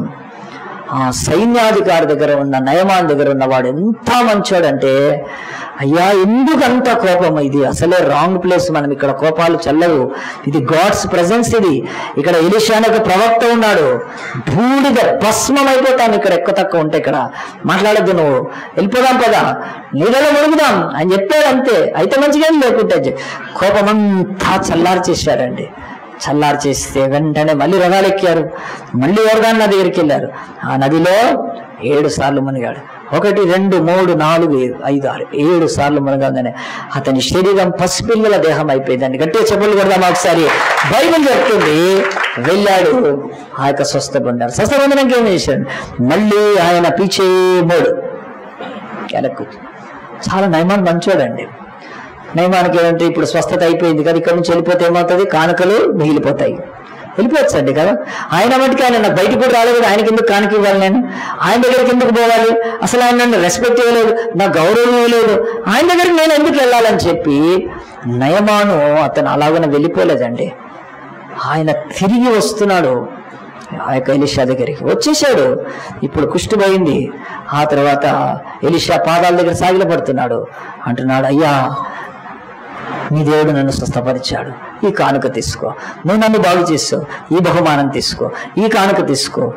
బ్రతిమలాడుతూనే ఉంటే ఎలీషా నాకొద్దు నాకొద్దు. కుష్టు ఉన్నప్పుడు బయట ఉన్నాడు, కుష్టు తగ్గినాక ఎలీషా లోపలికి వచ్చాడు. ఇంకొకసారి గట్టిగా చెప్పలు కొడదామా. బైబిల్ చెప్తున్నది, ప్రవక్త గాని యాజకుడు గాని కుష్టు వ్యాధులతోటి టచ్ కాకూడదండి. పాత నిబంధనలో ఉంది అది, కనుక బహుశా ఎలీషా అది పాటిస్తూ ఉన్నాడు. అతన్ని కుష్టు పోయినాక లోపలికి వచ్చాడు, ఆయన చూశాడు, పాదాల మీద పడ్డాడు. ఆ తర్వాత డబ్బు తీసుకోమని చెప్తున్నాడు. ఎంతకు డబ్బు తీసుకోలేదు, ఎంత అడిగినా తీసుకోలేదు. చివరికి ఆ యొక్క ఎలీషా ఒకటి అడిగాడు, నీవు వెళ్ళి నీ దేశంలో ఇంకా ఏ దేవతను ఏ విగ్రహాన్ని మొక్కకూడదు. అందు గురించి ఈ బైబిల్ చెప్తుంది. 2వ రాజుల గ్రంథం 5వ అధ్యాయం చెప్తుంది. అంటే మొదటి వచనము, నీ దేవుడు నీకు ఈ స్వస్థత ఇవ్వలేదు, నీ దేవతలు ఈ స్వస్థత ఇవ్వలేదు, నీ గడ్డ మాతృభూమి నీకు ఇవ్వలేదు, నీ ధనము నీకు స్వస్థత ఇవ్వలేదు, నీ పరాక్రమము నీకు స్వస్థత ఇవ్వలేదు, నీ శౌర్యం ఇవ్వలేదు, నీ విక్టరీస్ నీ జయాలు ఇవ్వలేదు, నీ వైద్యులు ఎవరు చేయలేదు, నీ దగ్గర ఉన్నవాడు. This has done by God. భూమికి ఆకాశానికి ఒక్క దేవుడు ఉన్నాడు, ఆ దేవుడు నీకు స్వస్థత ఇచ్చాడు. నేను చెప్పానంతే, నువ్వు వెళ్ళి ఇంకా ఈ ఇశ్రాయేలు దేశపు దేవుడు యెహోవానే మొక్కాలి, ఇంకెవ్వరిని మొక్కటానికి లేదు. ప్రామిస్ నాకు ఇప్పుడు అర్థమవుతుంది ఎలీషా ఆ యొక్క నయమానికి. ఇంతకాలం నా దేశం నాకు అన్నిచ్చింది, నా చదువు, నా పరాక్రమం, నా విజయాలు, నా కష్టము, నా యొక్క అనుభవము, నా స్వయం కృషి, మా అమ్మానాన్నలు, మా కులము, మా రాజు, నా సహకారులు, నా స్నేహితులు, నా సైన్యాలు పోరాడుతుంటే నా అదృష్టం కొద్ది నాకు ఇవన్నీ దొరికినాయి. ఏం దొరికినాయి? కుష్ఠు మాత్రం నీవేవి తీయలేదు కదా. నీ కుష్ఠును తీసివేసింది యెహోవా దేవుడు. భూమి మీద మానవుడిని ఆత్మ జీవ ఆ యొక్క శరీరాలతో సృష్టించిన దేవుడు నీకు కూడా సృష్టికర్తే. నువ్వు వచ్చి మా దేశాన్ని జయించినప్పుడు ఈ దేశం దేవుడు ఇచ్చాడు నీకు వీళ్ళకు పాఠాలు నేర్పించడానికి తప్ప నీ దేవుడు ఇవ్వలేదు అన్నప్పుడు ఇంకా ఆలోచించాడండి. ఏం ఆలోచించాడు? డబ్బు ఇచ్చి వెళ్ళిపోదాం అనుకున్నాడండి. ఎలీషా చెప్పాడు, డబ్బు ఇచ్చావనుకో, నేను డబ్బు తీసుకున్నాను అనుకో, నువ్వు మళ్ళీ దేశానికి పోయే వరకల్లా కుష్టి వస్తుంది. నీకు గుర్తుపెట్టుకో, నీకేం కావాలో కొరుకో. నీ బ్రతుకులో ఈ కంపు, ఈ దుర్వాసన, ఈ పుండ్లు, ఈ చీము, ఈ వ్యధ, ఈ బాధ, స్నానం చేసినా కూర్చున్నా లేచినా నీ యొక్క బాధ ఎంత గొప్పదో అది కంటిన్యూ అయ్యి నువ్వు ఒకవేళ పోవాలనుకుంటే డబ్బు ఇక్కడ పెట్టు, లేదంటే కాదు. ఏదో ఒకటి నీకు either God or else disease. గుర్తుపెట్టుకో, నీకేం కావాలో కోరుకోమన్నప్పుడు, ప్రామిస్ చేయన్నప్పుడు వెంటనే అర్థమైపోయింది. ఇంతకాలం నాకేమిచ్చిందో అనుకున్నా, నాకేమీ ఇవ్వలేదు. ఇవేవి ఇచ్చిన ఈ దేవుణ్ణి నేను వదులుకుంటే, ఈ వెండి, ఈ బంగారం, ఇవేమి మళ్ళీ నన్ను ఆదుకో. నేను మృతుల లోకానికి లేకపోతే సచ్చి కుష్ఠు వ్యాధి అడగ చస్తాను నేను, నాకు ఇది వద్దు అనుకొని ఆయనకు మాట ఇచ్చేమన్నాడు తెలుసా? అయ్యా ఎలీషా ప్రవక్త, నేను నా యొక్క దేశపు రాజు, అతడు తన కొన్ని దేవాలయాలకు వెళ్తాడు, డాగోను లాంటి దేవాలయం. అప్పుడు ఆయన పూజిస్తాడు. పూజించినప్పుడు నేను సైన్యాధికారిగా ఆయన నా మీద చేయి పెడతాడు. ఇలాగ నేనప్పుడు ఇట్లా మోకరించినప్పుడు ఆయన ఇక్కడ నా మీద చేయి పెట్టి ఆరాధిస్తాడు. అప్పుడు నేను మోకరిస్తే ఆ దేవునికి నేను మోకరించినట్టు అవుతుందేమో, అది అక్కడ కుదరదు. అది మరి చెప్పాలంటే మరి ప్రోటోకాల్ అంటారు కదా, గవర్నమెంట్ ప్రకారం ప్రోటోకాల్ ఉంటుంది, దాన్ని ఎవరు తప్పించలేరు. కనుక ఆ ప్రోటోకాల్ అనేది అది రాజ్యంలో ఉన్నాం, అధికారంలో ఉన్నాం, మనం డ్యూటీలో ఉన్నాం, చెయ్యాలి అంతే. కనుక అలాగ నేను వంగినప్పుడు నేను ఆ దేవుణ్ణి మొక్కినట్టు అవుతుందా? ఆ ఒక్కసారికి నన్ను క్షమించు, నేను ఎప్పుడు దేవాలయానికి వెళ్ళను ఇంకా అని ప్రామిస్ చేస్తే సరే వెళ్ళిపోమన్నాడండి. కొంత మట్టి ఇప్పమన్నాడు, తీసుకొని పోయి మట్టి అని చెప్పాడు. నీ భూమి, నీ మాతృభూమి ఏమిచ్చింది ఈరోజు గుర్తుపెట్టుకోండి. ఈ మాతృభూమి 3 కోట్ల దేవుళ్ళు ఉన్న పాప క్షమాపణ ఇచ్చే దేవుడు లేడు. ఈ భారతదేశాన్ని ప్రేమించాలి, గౌరవించాలి, ఆ యొక్క ఘనత ఇచ్చాలి, కానీ పూజించకూడదు. ఏ గడ్డ, ఏ మట్టిని పూజించనక్కర్లేదు. ఏ దేశం ఎవరికి ఏది ఇచ్చినా సరే ఏదో ఇస్తుంది తప్ప పాప విమోచన ఇవ్వదు, పాప క్షమాపణ ఇవ్వదు, రక్షణ ఇవ్వదు. కనుక అది దేవుడు ఆ యొక్క 2వ రాజుల గ్రంథం 5వ అధ్యాయంలో చూపిస్తూ మనకు నయమాను సంతోషంగా వెళ్ళిపోయాడండి. వెండితో కానిది, బంగారంతో కానిది, దుస్తులతో కానిది, అధికారంతో కానిది, ఈ లోకములో రికమెండేషన్స్ తో కానిది, బైబిల్లో అతనికి స్వస్థత ఎట్లొచ్చింది తెలుసా అండి? దేవుడి మాటకు విధేయతతో. గట్టిగా సభలు కొడదామా? ఒక్క విధేయత. కుష్ఠవాడు నీళ్లు తగిలితేవాడు కాదు, కానీ అక్కడికి వెళ్ళాలి, అదే నదిలో మునగాలి. ఆ యోర్దాన్ నదిలో స్వస్థత, శుద్ధీకరించి వెళ్ళిపోతే బైబిల్లో మనం ఇదంతా ఎందుకు నేర్చుకుంటున్నాం? ఎన్ని వందల సార్లు వింటున్నాం ఈ కథ. దీంట్లో ఒక గొప్ప పాఠం ఉంది. అది ఏమిటంటే, మీరు తీయండి 2వ రాజుల గ్రంథం 5వ అధ్యాయం తీస్తే 2 Kings 5th chapter లో మాట చదివి నేను ఇంకా ముగిచ్చేస్తాను. 2వ రాజుల గ్రంథం 5వ అధ్యాయం తీయండి. బైబిల్ చెప్తుంది, ఇతడి డబ్బు, ఇతడి వెండి, ఇతని బంగారం, ఇతని శౌర్యము, ఇతని పరాక్రమము, ఇతని విజయాలు, ఇతని కులము, ఇతని దేశము, ఇతని యొక్క మరి సమస్తమైన ఆధిక్యతలు ఏమున్నా అవి ఏమి చేయలేనప్పుడు బైబిల్ చెప్తుంది ఒక మాట. ఏమని చెప్తుందంటే 2వ వచనం, సిరియనులు గుంపులు గుంపులుగా బయలుదేరి ఇశ్రాయేలు దేశం, దేవుని దేశం మీదకి పోయిండ్రి. వార చెట్టు నుండి ఒక చిన్నదాన్ని చెరగొనితేగా, అంటే ఆ దేశాన్ని జయించి అక్కడ ఉన్న పిల్లల్ని పట్టుకొని ఆ యొక్క మనుషుల్ని చంపి వెండి బంగారాలు దోచుకొని తెచ్చుకునేవాళ్ళు. వార చెట్టు నుండి ఒక చిన్నదాన్ని చెరగొని పట్టుకొని తేగా అది నయమాను భార్యకు పరిచారం చేస్తుంది, అంటే మేడంకు పరిచారం చేస్తుంది, ఆ యొక్క యజమానురాలికి పరిచారం చేస్తుంది అంటే ఒక చిన్న పిల్ల, ఆ పిల్ల ఇంట్లో పని చేయొచ్చు, ఏ పని చెప్తే అది చేయాలి. బానిస పిల్ల, స్లేవ్ గర్ల్, చెప్పాలంటే వేరే దేశంలో ఎత్తుకొచ్చారు, ఇంకేమీ లేదు. ఎక్కడి నుంచి వచ్చేసింది? అమ్మ దగ్గర నుంచి, నాన్న దగ్గర నుంచి, అన్నదమ్ముల దగ్గర నుంచి, తన దేశం దగ్గర నుంచి, తను ఆడుకునే చిన్నప్పుడు ఆ స్థలం నుంచి, చదువులో నుంచి, అన్నిట్లో ఎత్తుకొని వెళ్ళిపోయారండి. ఎంత దుర్భరం అండి ఆ బిడ్డ బతుకు. ఒక అమ్మాయిని అలాగే ఎత్తుకుపోయారంటే అసలు ఆ దేశం గతి ఏంటి, ఆ యొక్క పరిస్థితి ఏంటి? అలాగనే ఎంతమందిని అమ్మాయిల్ని తీసుకొని పోయి ఆ యొక్క బాంబేలో రెడ్ లైట్ ఏరియాల్లో వ్యభిచారానికి తీసుకెళ్ళట్లేదా అండి? మనం చూస్తున్నాం ఈరోజు ప్రపంచంలో ఈ యొక్క హ్యూమన్ ట్రాఫికింగ్ అదొక పెద్ద ప్రాబ్లం. పిల్లల్ని ఎత్తుకొని పోతుంటారు, చాలా మందిని పిల్లల్ని. ప్రపంచంలో టెర్రరిజం తర్వాత, ఎయిడ్స్ తర్వాత ఇదొక మేజర్ ప్రాబ్లం, హ్యూమన్ ట్రాఫికింగ్. ప్రపంచ దేశాలు దాన్ని ఆ మహమ్మారితో పోరాడుతున్నాయి. పిల్లల్ని ఎత్తుకొని పోతున్నారు, పెద్దవాళ్ళు ఎత్తుకొని పోతున్నారు, ఆడపిల్లల్ని ఎత్తుకొని పోతున్నారు. దాని తర్వాత కరప్షన్ ప్రపంచాన్ని భ్రష్టాచారం బట్టి పీడిస్తుంది. 246 దేశాలు పోరాడుతున్న కామన్ ఆ యొక్క ప్రాబ్లమ్స్ ఇవి. హ్యూమన్ ట్రాఫికింగ్, ఎత్తుకొని వెళ్ళిపోతున్నారు. అందు గురించి ఎంతో ప్రార్థన చేస్తాను నేను మన సండే స్కూల్ పిల్లలకు. మోకాళ్ళు వణిగితే పెద్దోళ్ళ కంటే పిల్లల విషయం వచ్చినప్పుడు సండే స్కూల్ పిల్లలు అంతా వాళ్ళ పేర్లు రాసిస్తుంది నాకు. మొత్తం 2 పేపర్స్ ఉంటాయి. 59 మంది పిల్లలు ఉన్నారు ఈ చర్చిలో. వాళ్ళందరి కొరకు ప్రార్థించినప్పుడు నాకు తెలిసి లోకంలో హ్యూమన్ ట్రాఫికింగ్ అంతా భయంకరమైంది. ఆ యొక్క పిల్లల్ని కిడ్నాప్ అంటారు, మన భాషలో చెప్తే మీకు కిడ్నాప్ అంత ఘోరం అండి. పిల్లల్ని చెరలోకి తీసుకెళ్తే అది భూమి ఉంది ఈరోజు. కనుక తల్లిదండ్రుల బాధ్యత, ఒక పాస్టర్ నా బాధ్యత అది. ప్రభు ఒక్క బిడ్డ అలాంటి దుష్టుల చేతిలో చెక్కకుండా ఉండాలని. మరి ఇక్కడ ఏంటంటే బైబిల్లో దేశం మీద వాడు ఎత్తుకొని పోతుంటే అమ్మ ఏం చేసి ఉంటాడు, నానేం చేసి ఉంటాడు కదా, వాళ్ళ అన్నలు ఏం చేసి ఉంటారు, అలా రాజు ఏం చేయలేకపోయాడు, సైన్యం ఏం చేయలేకపోయింది. వచ్చి జయించి ఆ చిన్నపిల్లని పట్టుకొని వెళ్ళిపోయారు. ఆ చిన్నపిల్ల ఎంత ఏడ్చి ఉంటుంది, ఆ చిన్నపిల్ల ఎంత బాధపడి ఉంటుంది, ఆ చిన్నపిల్ల ఎంత ప్రార్థన చేసి ఉంటుంది. అయిపోయింది, క్లోజ్. తీసుకొని పోయి నయమాన్ ఇంట్లో పెట్టుకున్నారు పనికి. ఇప్పుడు ఆ పిల్ల తప్పించుకొని రాగలుగుతుందా బయటికి? ఆ పిల్ల తప్పించుకొని ఏదైనా చేయగలుగుతారు? ఏమీ చేయలేదు. తెచ్చి జైల్లో పెద్దల్లం పడేస్తేనే రారు. ఇప్పుడు పాకిస్తాన్ జైల్లో 30 ఏళ్ల నుంచి ఉన్న వాళ్ళు ఉన్నారంటే, 40 ఏళ్ల నుంచి ఉన్న వాళ్ళు ఉన్నారు. మన స్వాతంత్రం వచ్చినప్పటి నుంచి ఉండేవాళ్ళు ఉన్నారు. చచ్చిపోయారు ఎంతో మంది జైల్లో, పాకిస్తాన్ జైల్లో. పాకిస్తాన్ అలాగనే పెట్టింది. పాకిస్తాన్కి ఉన్న ఒక మేజర్ గొడవ అది. ఎందుకంటే అమాయకులను తీసుకొని పెట్టారని వాళ్ళని బయటకు విడిపించాలి. అవి దౌత్యపరంగా నడుస్తుంటాయి కేసులు. ఎంత ఘోరం అండి. ఇప్పుడు ఈ అమ్మాయిని నయమాన్ ఇంటి నుంచి బయటికి విడిపించండి అని ఎవరు పోయి అడుగుతారు? ఇక్కడ నుంచి ఎవరు వెళ్తారు? రిప్రజెంటేటివ్స్ ఎవరు వెళ్తారండి? కుదరదు. ఇప్పుడు వేరే, ఇప్పుడంటే ప్రజాస్వామ్యాలు, అప్పట్లో రాజ్యాలు, డిక్టేటర్షిప్, క్రూరంగా కదా పరిపాలించేవాళ్ళు. ఆ పిల్ల బ్రతుకు నాశనం అయిపోయింది. పెరిగి కొద్దిగా పెద్ద పిల్ల అయితే ఆ బిడ్డను ఇంకేదైనా చేయొచ్చు. అక్కడ పురుషులు ఇవన్నీ ఆలోచిస్తే ఊహిస్తే అనిపిస్తుంది, ఇలా దేవుడు ఏం చేస్తున్నాడు, ఇశ్రాయేలు దేవుడు ఏం చేస్తున్నాడు, ఇశ్రాయేలు దేవుడు ఏం చేస్తున్నాడు? తన బిడ్డల్ని కాపాడడా? తన బిడ్డలకు ఆశ్రయం ఇవ్వడా? తన బిడ్డల్ని సంరక్షించడా?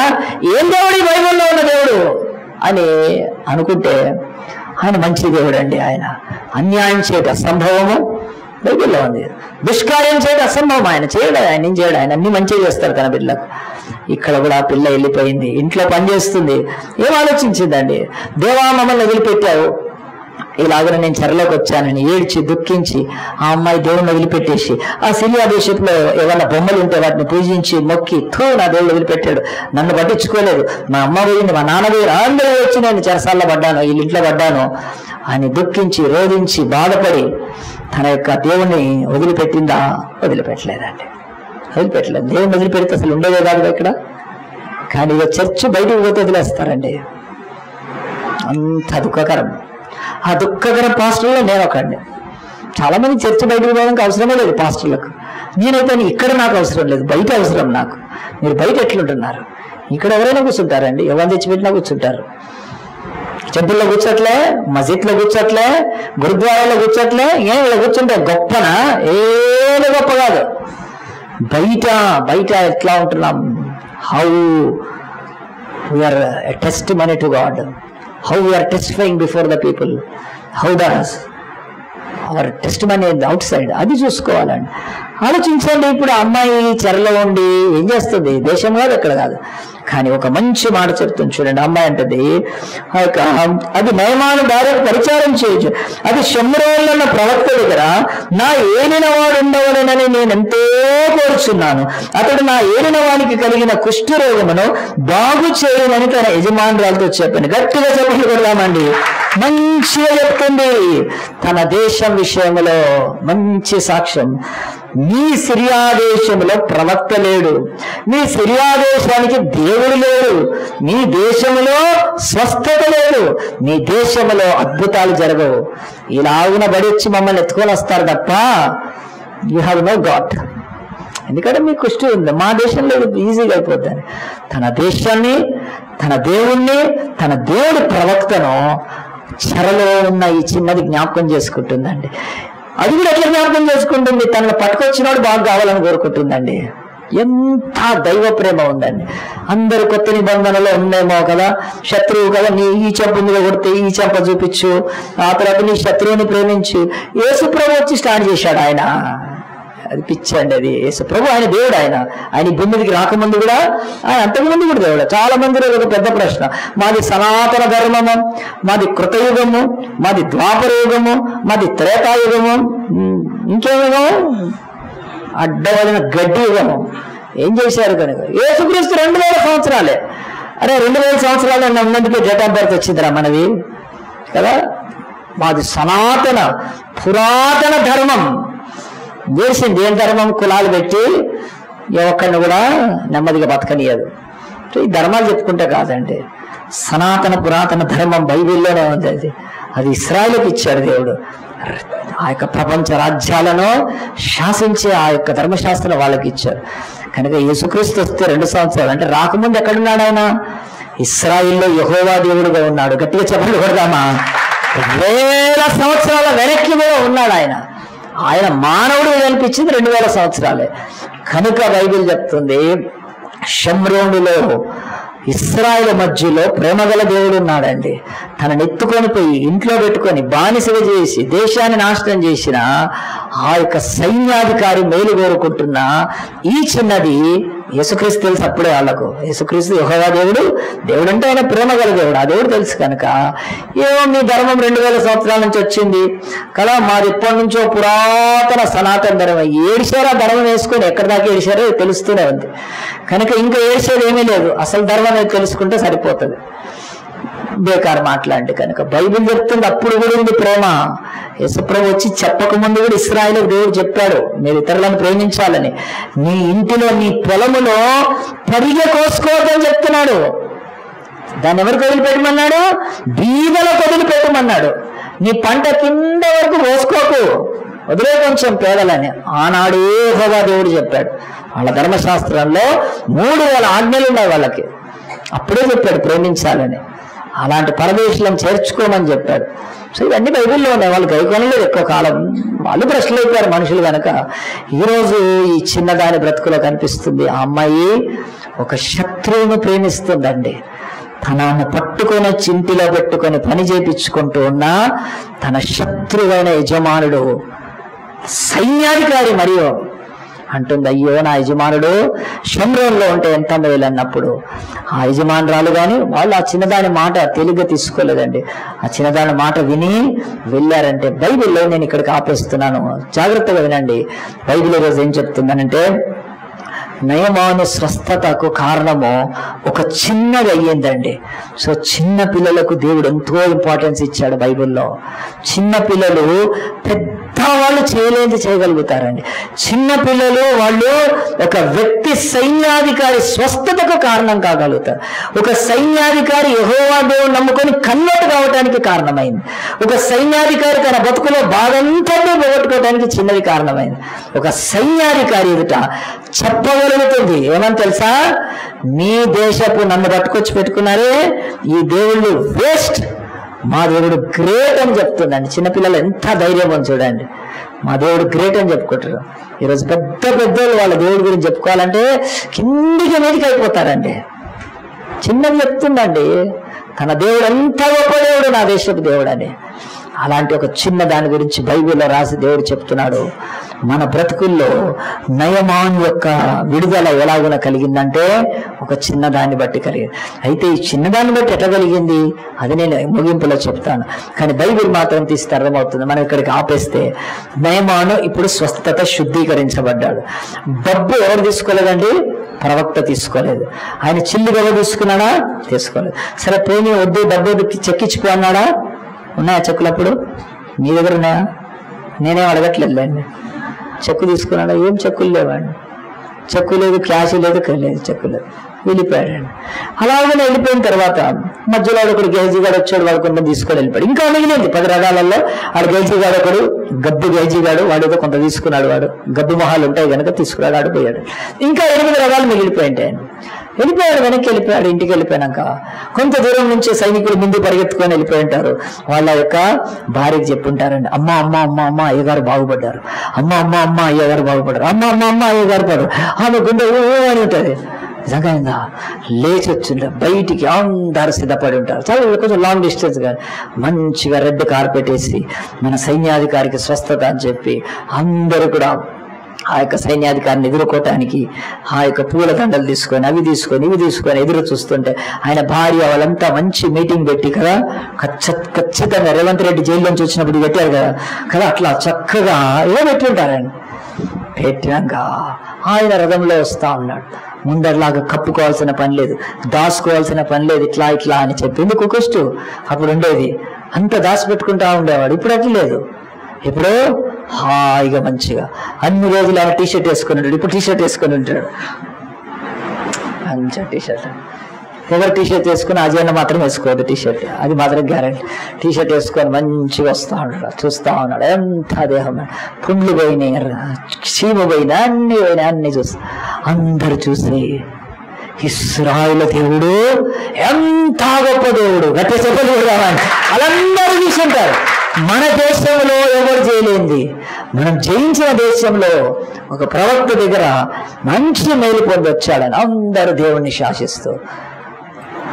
మన దేవుళ్ళ సంగతి ఏంది, మన దేవుళ్ళు ఎందుకు బాగా చేయలేకపోయారు అంటే అని ఉంటారు. మన దేవుళ్ళకి చాలా కుష్టి ఉంది, వాళ్ళు సో అందరూ చూసి ఉంటారు.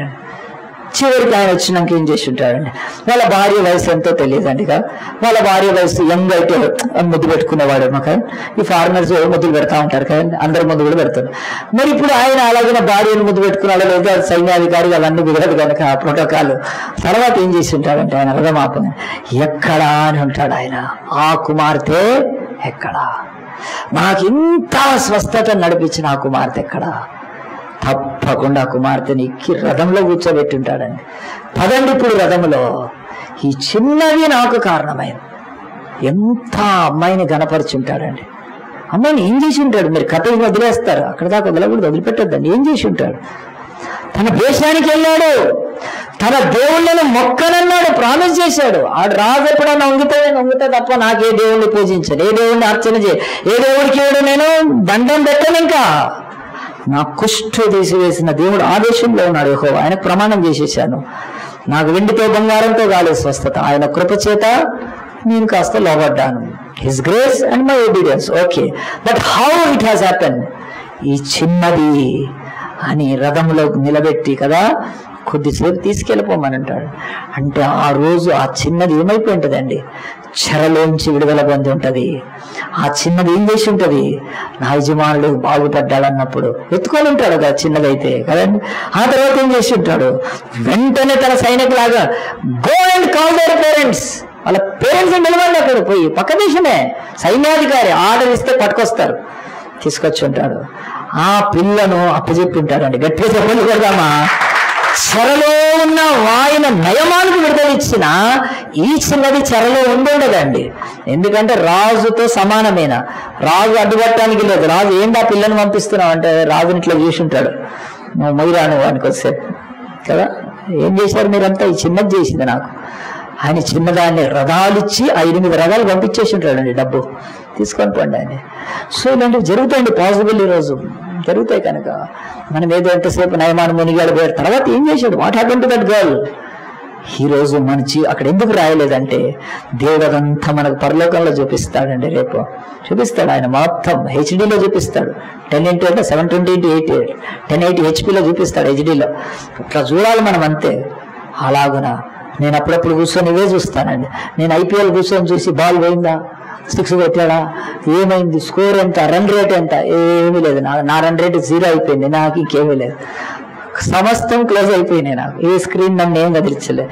నేను ఇవి పెట్టుకొని చూస్తా స్క్రీన్లో. అసలు ఎక్కడ పోయి ఉంటుంది ఈ అమ్మాయి, ఏం చేసి ఉంటాడు దేవుడు? ఆ అమ్మాయి చెరలో నుంచి ఎక్కడికి పోయి ఉంటుంది, తర్వాత ఎవరిని పెళ్లి చేసి ఉంటారు? ఈ అమ్మాయి పెళ్లి చేసుకుంటే నయమాన్ వచ్చి ఉంటాడు కదా కదా, వచ్చి మంచి గిఫ్ట్ ఇచ్చి ఉంటాడు కదా, ఇవన్నీ ఊహిస్తూ ఉంటానండి. నాకు ఇవే సరిపోతే కనుక నాకు ఐపీఎల్ చూసే టైం ఉండదండి. ఆలోచించండి, బైబిల్ చెప్తుంది భూమి మీద చిన్న పిల్లలు సైన్యాధికారులకు విడుదల ఇవ్వగలుగుతారు. చెప్పండి కదమ్మా, చిన్న పిల్లల ద్వారా సైన్యాధికారులను రక్షించగలుగుతాడు. So children are very important. బైబిల్లో జ్ఞాపకం పెట్టుకోండి. బైబిల్ చెప్తుంది. చిన్నపిల్లల గురించి నేను 2 మాటలు చెప్పి ముగిస్తాను. నేను ఇంకోటి చెప్దాం అనుకున్నాను, సమయం సరిపోలేదు. నాతో పాటు చిన్నపిల్లల గురించి తీయండి, ఇంకా మనం ముగిచ్చేద్దాం. మత్తయి సువార్త తీయండి, 4 మాటలు ముగిచ్చేద్దాం. మత్తయి సువార్త తీయండి. మత్తయి సువార్తలో నేను కొన్ని మాటలు చెప్తాను. ఒకసారి యేసు ప్రభు ఏం చేస్తున్నాడంటే 19వ అధ్యాయంలో ఆయన డైవర్స్ గురించి మాట్లాడుతున్నాడు, మ్యారేజ్ గురించి మాట్లాడుతున్నాడు. ఆ తర్వాత ఆయన అడుగుతున్న వాళ్ళు పరిసయ్యులు శోధించడానికి వచ్చారు. 19th చాప్టర్ 3rd verse అండి. పరిసయ్యులు ఆయనను శోధించడానికి ఏ హేతు చేత పురుషుడు తన భార్యను వెళ్ళడానికి న్యాయమా? వీళ్ళకు పరిసయ్యులకు ఏం కావాలంటే దేవుని రాజ్యం అక్కర్లేదు. ఆ తర్వాత దేవుని రాజ్యంలో ఎట్లా ప్రవేశించాలి, దేవుడి కృపను ఎట్లా పొందుకోవాలి, ఆత్మవరాలు ఎట్లా పొందుకోవాలి, ఆ తర్వాత నీతికి ఎట్లా బ్రతకాలి, ఆరోగ్యంగా ఎట్లా బతకాలి, ఆనందంగా ఎట్లా బతకాలి, ఈ లోకంలో మనం అనేకులకు ఆశీర్వాదాలు ఎట్లా బతకాలి, ఇవి కాదండి. పరిసయ్యులకు ఏం తెలుసా? డైవర్స్ ఎట్లా ఇవ్వాలి, డైవర్స్ ఎట్లా ఇవ్వాలి ఇవ్వండి వీళ్ళకు కదా.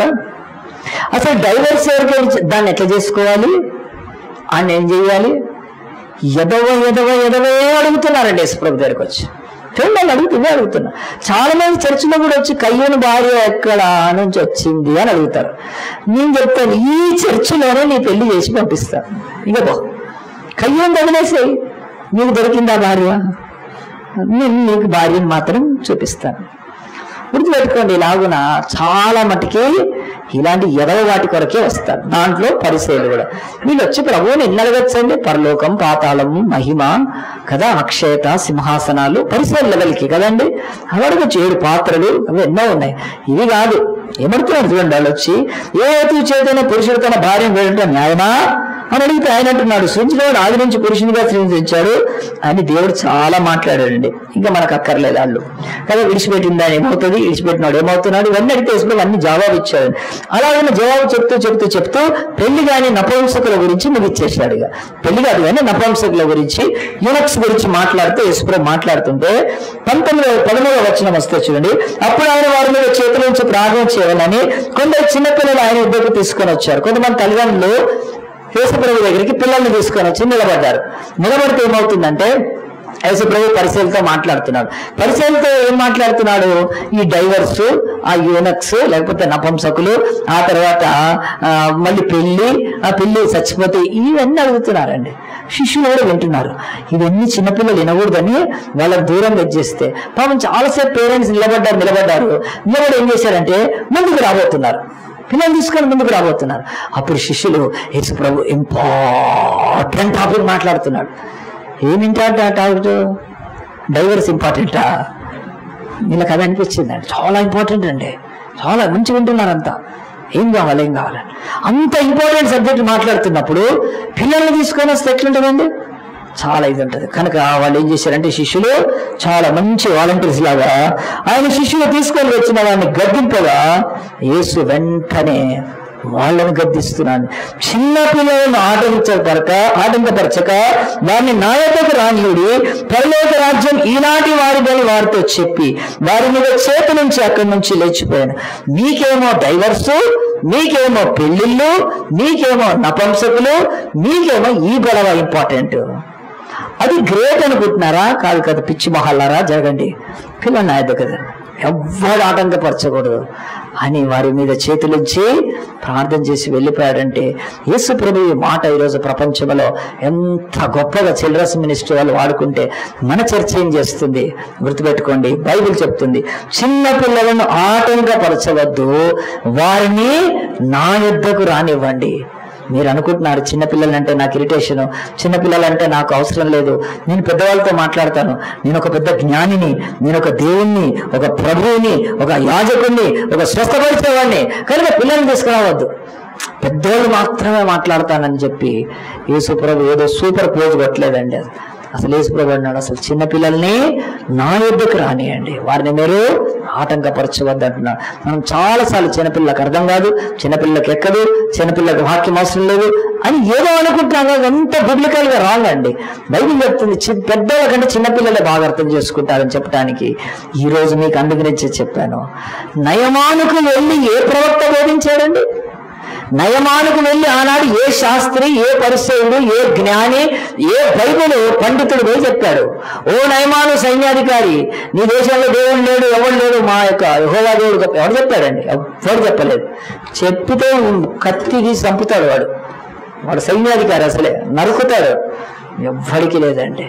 దేవుడు చెప్తున్నాడు, ఒక చిన్న బానిస పిల్ల చెప్పిందంటే ఈ పిల్ల, బైబిల్ అంటుంది, దేవుని దగ్గరికి ఆ పిల్లని చిన్నప్పుడే తీసుకెళ్లారు వాళ్ళ తల్లిదండ్రులు.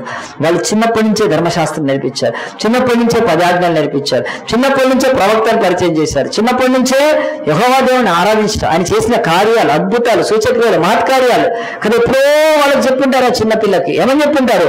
ఇదిగో ఈ యొక్క ఇశ్రాయేలు నడిపించడానికి మోషే అనే పితరుడు ఉన్నప్పుడు, దేవుడు పిలిస్తే హెబ్రోన్లో అతను వెళ్ళినప్పుడు మోషేకి దేవుడు చెప్పాడు, నీ చేయి చాపమన్నాడు, ఇలాగో చేయి చాపాడు, పెట్టుకోని యొక్క చెస్ట్ మీద ఇట్లా పెట్టుకోమన్నాడు, పెట్టుకోప్పుడు తీ అంటే కుష్టు అయిపోయింది, మళ్ళీ చేయి ఇక్కడ పెట్టుకో అన్నాడు, కుష్టు పోయింది. ఆ స్టోరీ తెలిసి ఉంటుంది ఈ అమ్మాయికి. యెహోవా దేవుడు కుష్టును తీసివేయగలుగుతాడు. నీ చేతిలో ఏముంది? కర్ర, కింద ఫామ్ అయింది, మళ్ళీ పట్టుకో, అది కర్ర అయింది. ఆ స్టోరీ తెలిసి ఉంటుంది అండి, ఖచ్చితంగా తెలిసి ఉంటుంది. అందుగురించే తన దేవుడి గురించి చెప్పగలిగింది, యెహోవా దేవుడి గురించి. కానీ ఆ చిన్న పిల్లను వాళ్ళు దేవాలయం తీసుకెళ్ళి ఉంటారు. ఆ చిన్న పిల్లకు ధర్మశాస్త్రంలో బైబిల్ చెప్పి ఉంటారు ఆనాడు. కనుక ఈ రోజు మనకు బైబిల్ ఏం చెప్తుందంటే, ప్రియ దేవుని బిడ్డలారా, ఈ రోజు దేవుడు మనకు పిల్లల్ని ఇచ్చాడు. ఆ పిల్లల్ని ఏం చేస్తున్నాం? ఆ పిల్లలకు వాక్యం చెప్తున్నామా? ఆ పిల్లల్ని ప్రార్థన నడిపిస్తున్నామా? ఆ పిల్లలకు మనం ఏదైనా దేవుడి మార్గాన్ని చూపిస్తున్నామా? ఆలోచించండి. బైబిల్లో పక్క అధ్యాయంలో 2 విషయాలు చెప్పి ప్రార్థన చేస్తాను. దేవుడు ఆయన పిల్లల్ని నా యుద్ధకు రానియండి అని అంటున్నాడు కదా. రానియండి అన్నప్పుడు దేవుని ఒక వాక్యంలో మత్తయి సువార్త 19వ అధ్యాయం తీసాము, మీరు వెనక్కి తీయండి, 18వ అధ్యాయం తీయండి. దేవుని ఒక వాక్యంలో 4 సంగతులు స్పీడ్ గా చెప్తాను, 1 minute క్లోజ్. ఆ యొక్క 18వ అధ్యాయంలో 3వ వచనం, మీరు మార్పు నందిన బిడ్డల వంటి వారైతే పరలోక రాజ్యంలో ప్రవేశిస్తారు. చిన్న పిల్లల లాంటి కల్మషం లేని మనస్సు అని అక్కడ అర్థం. మొదటిది. రెండవది, కాగా ఈ చిన్న బిడ్డ వాళ్ళు తను తాను తగ్గించుకున్న వాడే పరలోక రాజ్యంలో గొప్పవాడు. చిన్న పిల్లలు కింద కూర్చోమంటే కూర్చుంటారండి, వెంటనే కూర్చుంటారు. పెద్దలు కూర్చోరు, చూడండి, పెద్దలు కూర్చోరు, ఆలోచిస్తారు. చిన్నపిల్లలు కూర్చుంటారు. అంటే వాళ్ళు ఏమాత్రం కూడా వాళ్లకు హెచ్చింపు ఉండదు. నేను చైర్లో కూర్చుంటే గ్రేటు, నేను కింద కూర్చుంటే తక్కువ అనేది ఉండదు వాళ్ళకి భావం. అమ్మో అంకుల్ చెప్పాడు కూర్చోమన్నాడు, అన్న చెప్పాడు, కూర్చుంటారు, చక్కగా కూర్చుంటారు. ఎంత కోటీశ్వర్ల పిల్లలైనా కూర్చుంటారండి, అని సరిగ్గా పెంచితే వాళ్ళ పిల్లలకు ఉండదు. అంటే దేవుడు ఇక్కడ రెండో చెప్తున్నాడు, తగ్గించుకుంటే వాడు పరలోకంలో గొప్ప.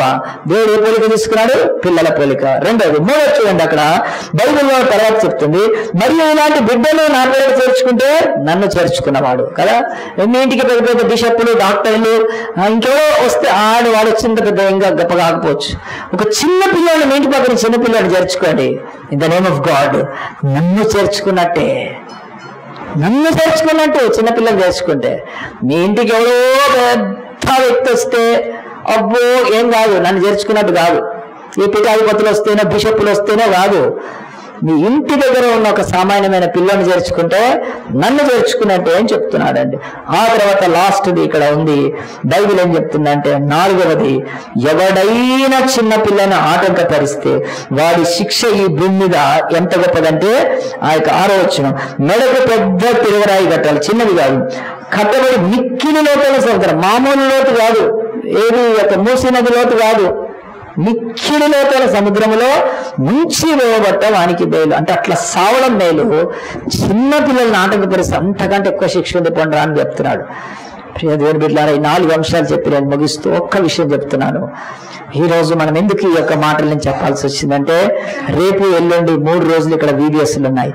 VBSకి ఒక్క బిడ్డను తీసుకొని వస్తే నువ్వు దేవుణ్ణి చేర్చుకున్నట్టేనండి, గుర్తుపెట్టుకోవాలి. ఆ యొక్క చిన్న పిల్లల యొక్క స్వభావంలోకి మనం వెళ్ళగలిగితే మనం పరిపూర్ణమవుతాం. కనుక ఈ భూమి మీద చిన్న పిల్లలకి ఎవరు చెప్తున్నారండి సువార్త? ఎప్పుడు మీటింగులు పెట్టినా పెద్దలకే పెడతారుగా మీటింగ్స్. పెద్దలకి ఎందుకు మీటింగ్ పెడతారు? డైరెక్ట్ వచ్చేస్తే కానుకలు వేస్తారు పెద్దలు. పిల్లల దగ్గర డబ్బులు ఉండవుగా. దిక్కుమాలిన మినిస్ట్రీస్ ఈరోజు ప్రపంచంలో. డబ్బు వెనకపోతే పెద్దోళ్ళు డబ్బులు ఇస్తారు అని పెద్దోళ్ళకి మీటింగ్లు పెడుతున్నారండి. నేను మినిస్ట్రీ 20 ఏళ్ల నుంచి చిల్డ్రన్స్ మినిస్ట్రీ చేశానండి. మంచిగా పిల్లలతో కూర్చొని హాయిగా చెప్పేవాడిని. అసలు నాకేనాడు కూడా పెద్దోళ్ళు డబ్బులు ఇస్తే, డబ్బులు ఇచ్చేది అసలు ఫస్ట్ వాక్యం చెప్పాలి. వాళ్ళ చిన్నపిల్లలు డబ్బులు ఇవ్వలేరండి. ఇవ్వగలుగుతారా మన కానుకలు? వాళ్ళ అమ్మ నాన్న ఇచ్చిన 5 రూపాయలు ఏదో చాక్లెట్కే సరిపోతాయి. దేవుడు అదే చెప్తున్నాడు. చిల్డ్రన్ మినిస్ట్రీ ఎందుకు నెగ్లెక్ట్ చేస్తున్నారంటే పిల్లలు డబ్బులు ఇవ్వలేరు కదా. పిల్లలకు మనం చెప్పింది అర్థం కాలేదు. బైబిల్ అంతా చాలా పెద్దది అని ఏదో పిచ్చి మాటలు మాట్లాడుతూ చిన్నపిల్లలు చేస్తే, ఈ బైబిల్ దీంట్లో సువార్తను ప్రపంచం స్టడీ చేసింది, దైవ సేవకులు స్టడీ చేశారు. 3 చెప్తాను. 3వ సంవత్సరం నుంచి 14వ సంవత్సరంలో వాళ్ళకు వాక్యం చెప్తే 32% రక్షణ పొందుతారంటే. చెప్పలు కొడదామా? అంటే 32% ఆ యొక్క రక్షణకు ఛాన్స్ ఎప్పుడుంది తెలుసా అండి?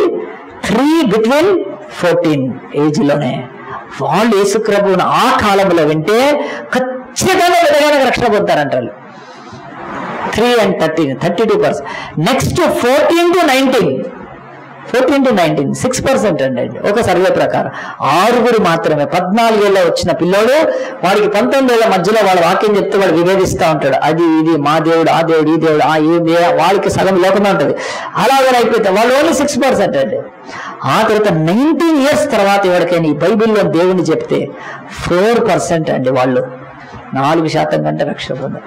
ఈరోజు నా దగ్గరకు వచ్చి ఎంతో మంది చెప్తారు, మా నాన్న మారట్లేదన్నా, మా నాన్న మారట్లేదు, మా అమ్మ మారట్లేదు, మా బావ మారట్లేదు, మా అక్క మారట్లేదు, ఇంకెవరో ఎందుకు మారట్లేదు? ఘోరంగా వాళ్ళని నెగ్లెక్ట్ చేశారు చిన్నప్పుడు. వాళ్ళకు సువార్త చెప్పలేదు. వాళ్ళకు లెస్ ఛాన్సెస్ ఇప్పుడు వాళ్ళ రక్షణలోకి రావడం. లెస్ ఛాన్సెస్ అండి. ఒక కొడుకు మరణ పడక మీద ఉంటే తండ్రి కదలలేదండి.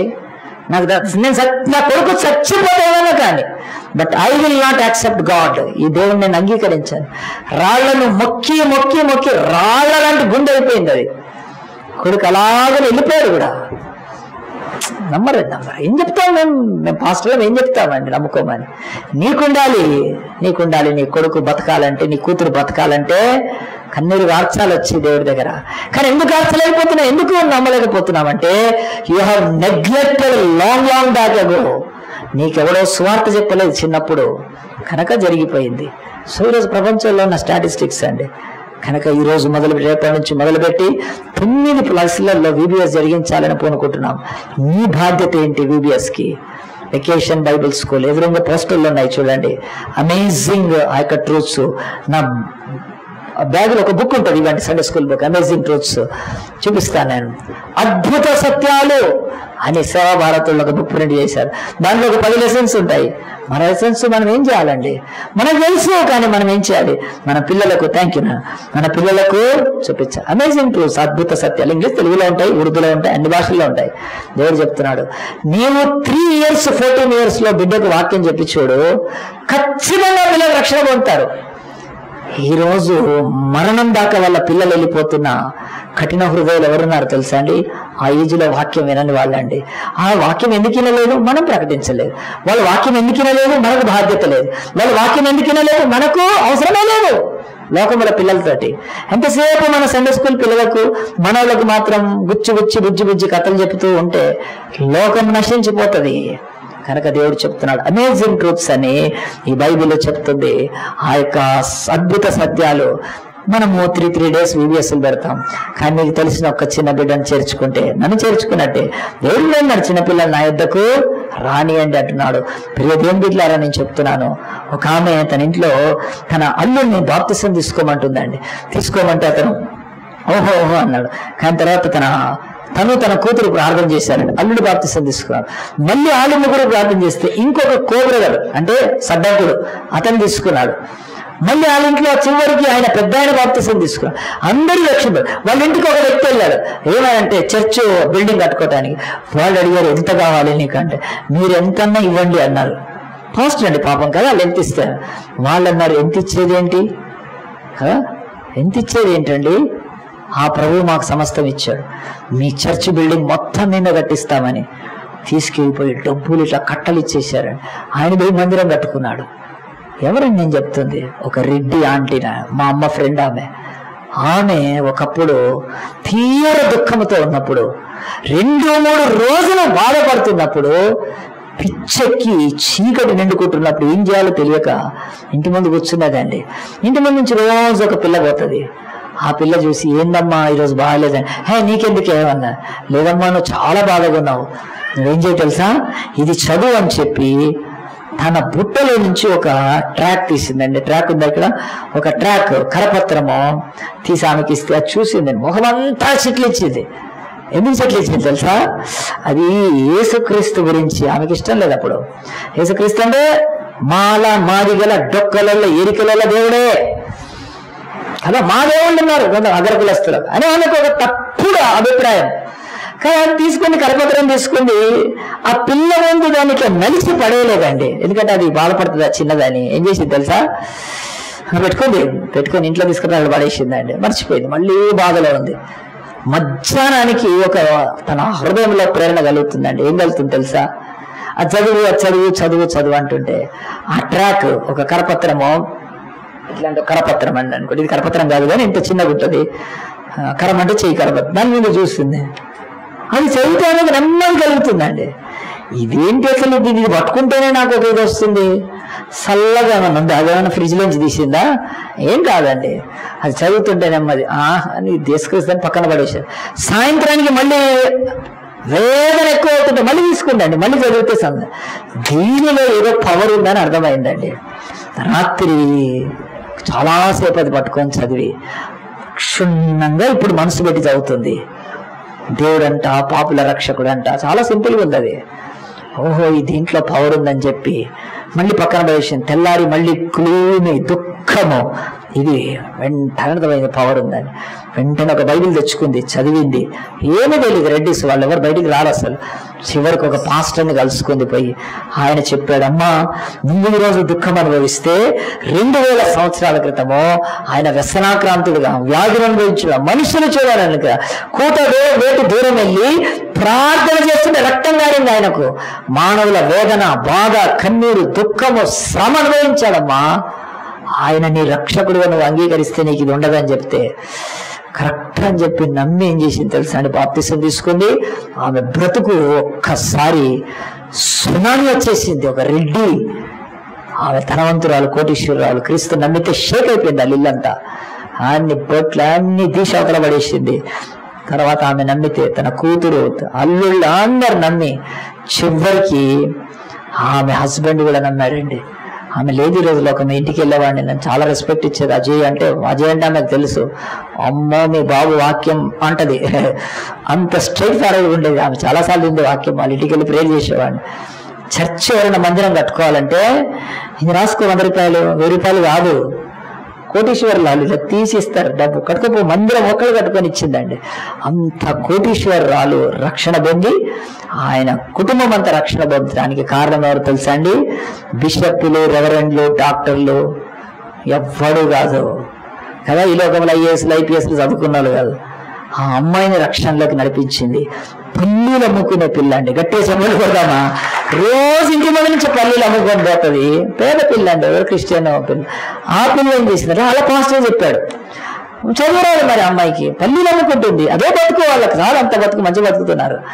ఆ ఇంటి ముందు నుంచి పోతుంటే ఈయనకు కరపత్రము ఇవ్వాలని ఎవరైతే ఏమంది పల్లీలకు డబ్బులు ఇస్తుంది, కానీ బుక్కములో ఉంది, బావిలో ఉంది, తీసి ఒక ట్రాక్ ఇచ్చిందండి. ఆ చిన్న పిల్ల, పల్లీలు అమ్ముకునే పిల్ల, ఒక పెద్ద కులస్తులు, అగ్ర కులస్తులు, రెడ్డి ఆంటీని రక్షణలో నడిపించిందంటే ఆలోచించండి అండి మీరు.